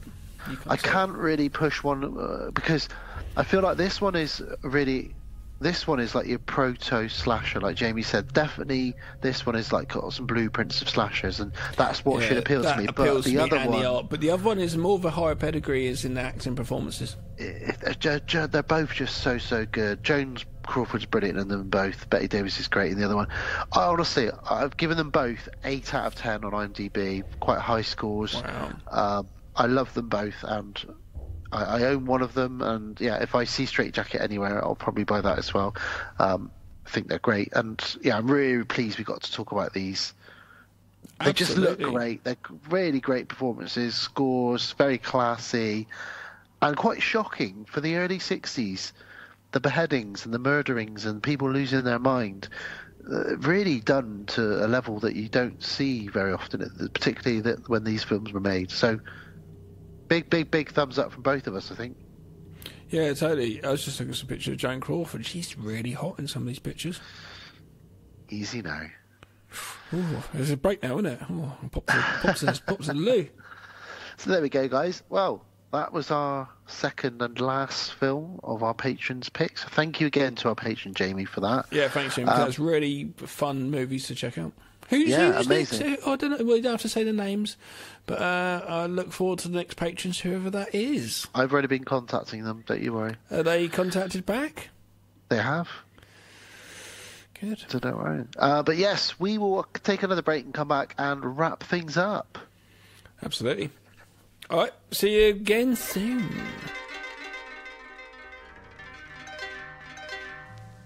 And we're back again, ladies and gents. That was episode Ghosts. 128. That was, wasn't it? Non-gendered ghosts. Yeah. Gendered ghosts. Yeah, I've got to include them. That's our next episode. Yeah. Thanks for listening, everybody. It's good. It's fun to talk about these films. What's going on next? So our next episode, because we're a bit slow and realistically Christmas is going to be here before we know it, our next episode is going to be our Christmas episode, which is also our anniversary, 9 years it is podcasting. 9-year anniversary, which always coincides with the Christmas episode. Now earlier we were like, fuck, because we were looking at the Christmas movies and we we're like, we've done 18 Christmas themed movies. Not all horror. We've done Die Hard, Lethal Weapon. Did we do? No, we didn't do Lethal Weapon. Did Die Hard? Lethal Weapon 1, Die Hard 1 and 2. Right, yeah. And so, we have kind of gone into the stuff that we love around this time, but we are starting to struggle a little bit. But then I pulled something out of my bottom. You pulled something out of your eyeballs. And we came up with something, and we decided to go to Belgium for Christmas. We did. So... for our next episode, our Christmas special... Oh, I can't wait. We're going to be doing 2 Belgian French language-ish movies. One of them is 2004's Calvaire, also known as... that's my choice. Also known as The Ordeal. I only saw this once when I was in Ireland, funny enough. I've seen this once myself. For those that don't know, Mark is a travelling entertainer on his way home for Christmas when his van breaks down in the middle of a Jertwater town with some strange inhabitants. This movie, it's dark comedy and it's at times like, what the fuck. I will have to put off YouTube the song the patrons in the pub sing on the piano. There's that overhead shot as well. I can't remember that overhead shot. Oh god, but it's basically this dude's essentially kidnapped and turned into my wife. You'll be my wife now, Dave. I'm sure some of you have seen it. It's great, and it's set at Christmas, so yeah, it's a really what the fuck movie, and I watched it once and fell in love with it, but I've never seen it on DVD anywhere, so I might have to pick it up for my collection. And we are pairing that up with a movie I've picked, which is a Shudder exclusive, I believe, and it is 2021, so it's a new one. It's called The Advent Calendar, also known as Le Calendrier. It's a Belgian French language movie again. Le Calendrier, and Eva is a paraplegic, and on her birthday her friend Sophie gives her a strange Christmas advent calendar. It's not the traditional treat that you find when you open each drawer, but a quirky gift that gets scarier and bloodier with each opening. So I'm assuming it's Christmassy because it's called the Advent Calendar. The trailer would say Christmas, so it must everything in it has got Christmas trees. So we are doing some Christmas, but we're speaking French. It's a shame that we don't drink anymore, because we could get some good Belgian lagers. Well, I probably still will do that. It's Christmas after all, and it'll be our 9th anniversary. And I'll try not to eat for it. Yeah, don't eat. No, but I can't wait to do The Ordeal. Honestly, that is a movie. I was just like, what the fuck? There's one scene in it that's just the bit in the bar when it's literally like, leave my wife alone. You will leave my wife alone, and all the bar That's people. the overhead shot that I was talking about. Oh right, it's done from bird's eye view. Just like, what the hell? It's not your wife. It's a dude. You've kidnapped. Great movie. Watch it, guys. If try and watch it before we talk about it. It's a good film. And the Advent Calendar. Which I don't know about. Yeah. That is episode 129, Christmas. And then moving on to the new year, Well, actually, Gav, we were going to be covering a couple of movies, but it will actually be your choice. So you'll have to have a think about that because it'll be your birthday, won't it? Yeah, that's true. And funny enough, I've actually, literally yesterday, I was sitting there going, oh my God. So I figured out, because there's a load of things that I want to cover, and sometimes it's not always horror, but I'm just, oh my God. So I'm going to have to put out all my choices, take a photo, probably for my collection, send it to you and go, what have we got planned? Because then I can try and figure out what I want to do, because there's so many films I want to cover. So Gaz's birthday is very early in the year. 12 days in. That'll probably be our episode after our Christmas special. And then after that, it will be another Patreon episode. Yes, I need, before we record again, I need to discover what episodes, what films I want to do. Okay. And yeah, then it'll be Patreon again. Yes, it will. Yeah.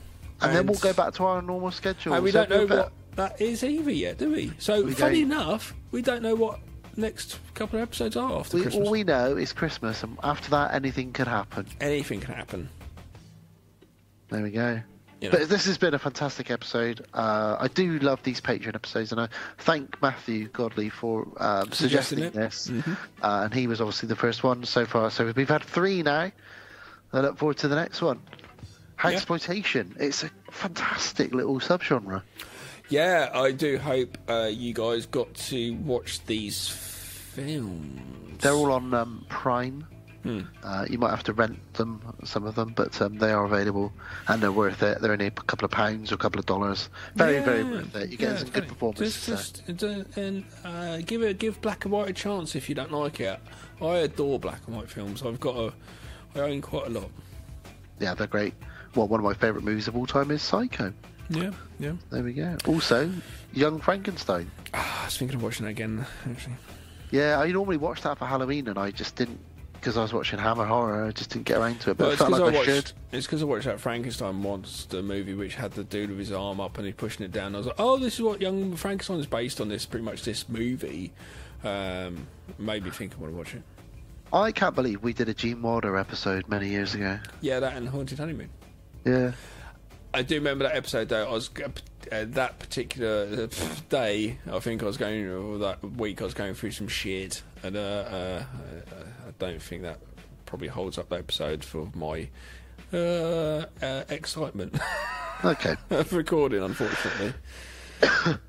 Well, it might be fun. Don't know. Anyway, life does get in the way at times, but Christmas is next. And Daniel, do the things. Let's do the things. Okay, well, thank you very much, everybody, for listening and sticking with us.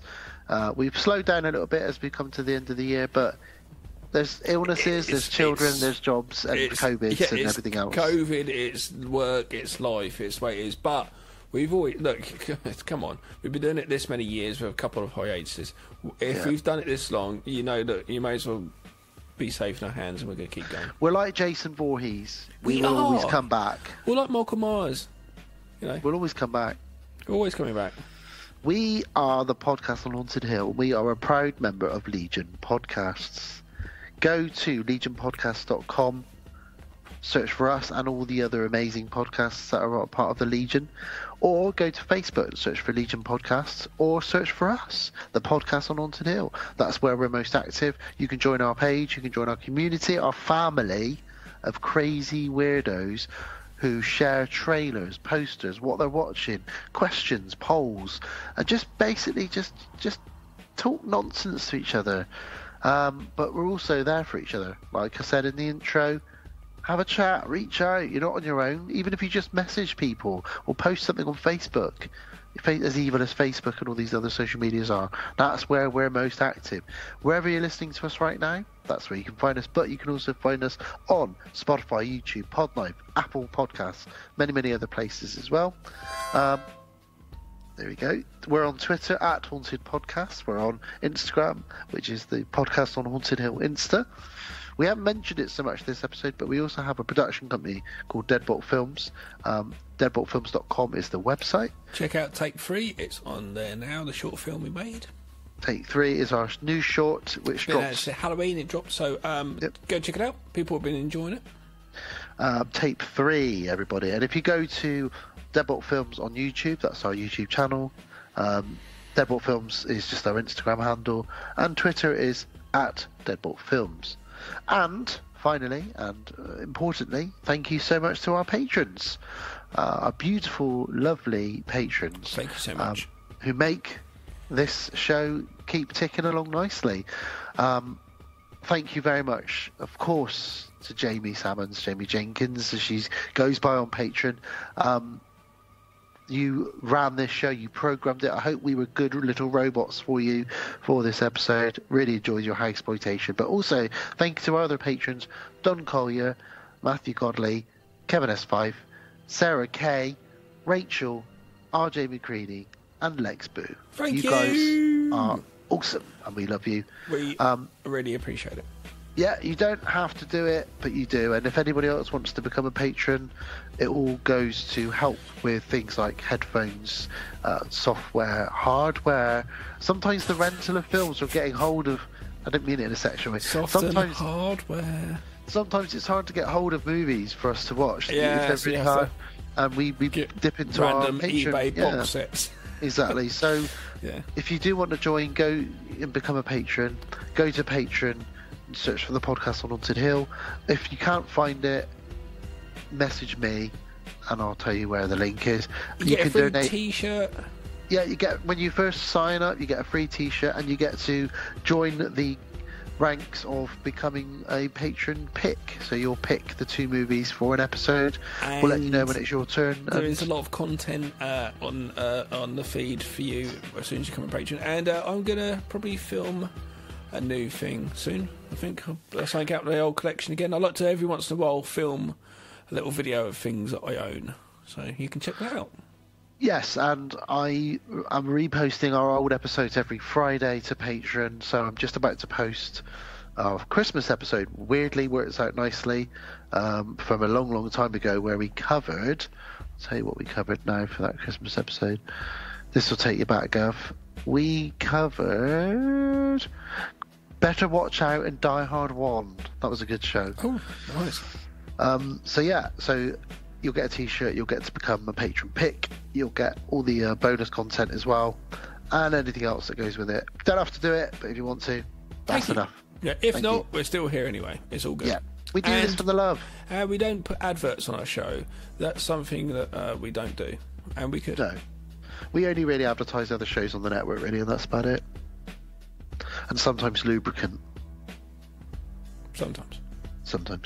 So there we go, guys. That was episode 128. Thanks for coming along. Thanks for coming along for the ride. Thanks to patron Jamie. That's what we just renamed her as, Patron Jamie. Yep. It's a good night from George Kennedy in the chicken coop with an axe. It's a good night from 100 empty bottles of rum lying underneath Betty Davis's bed. Yeah, it's definitely a good night from the doctor who's going to go and see what's going on. Good night, doctor. And it's a good night from Joan Crawford's budgie.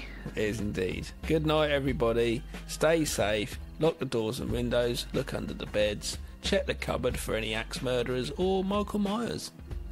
And if Betty Davis comes to stay, hide your booze. Hide your booze. Take care. Good night. Thank you for listening to the podcast on Haunted Hill. We will be back again real soon.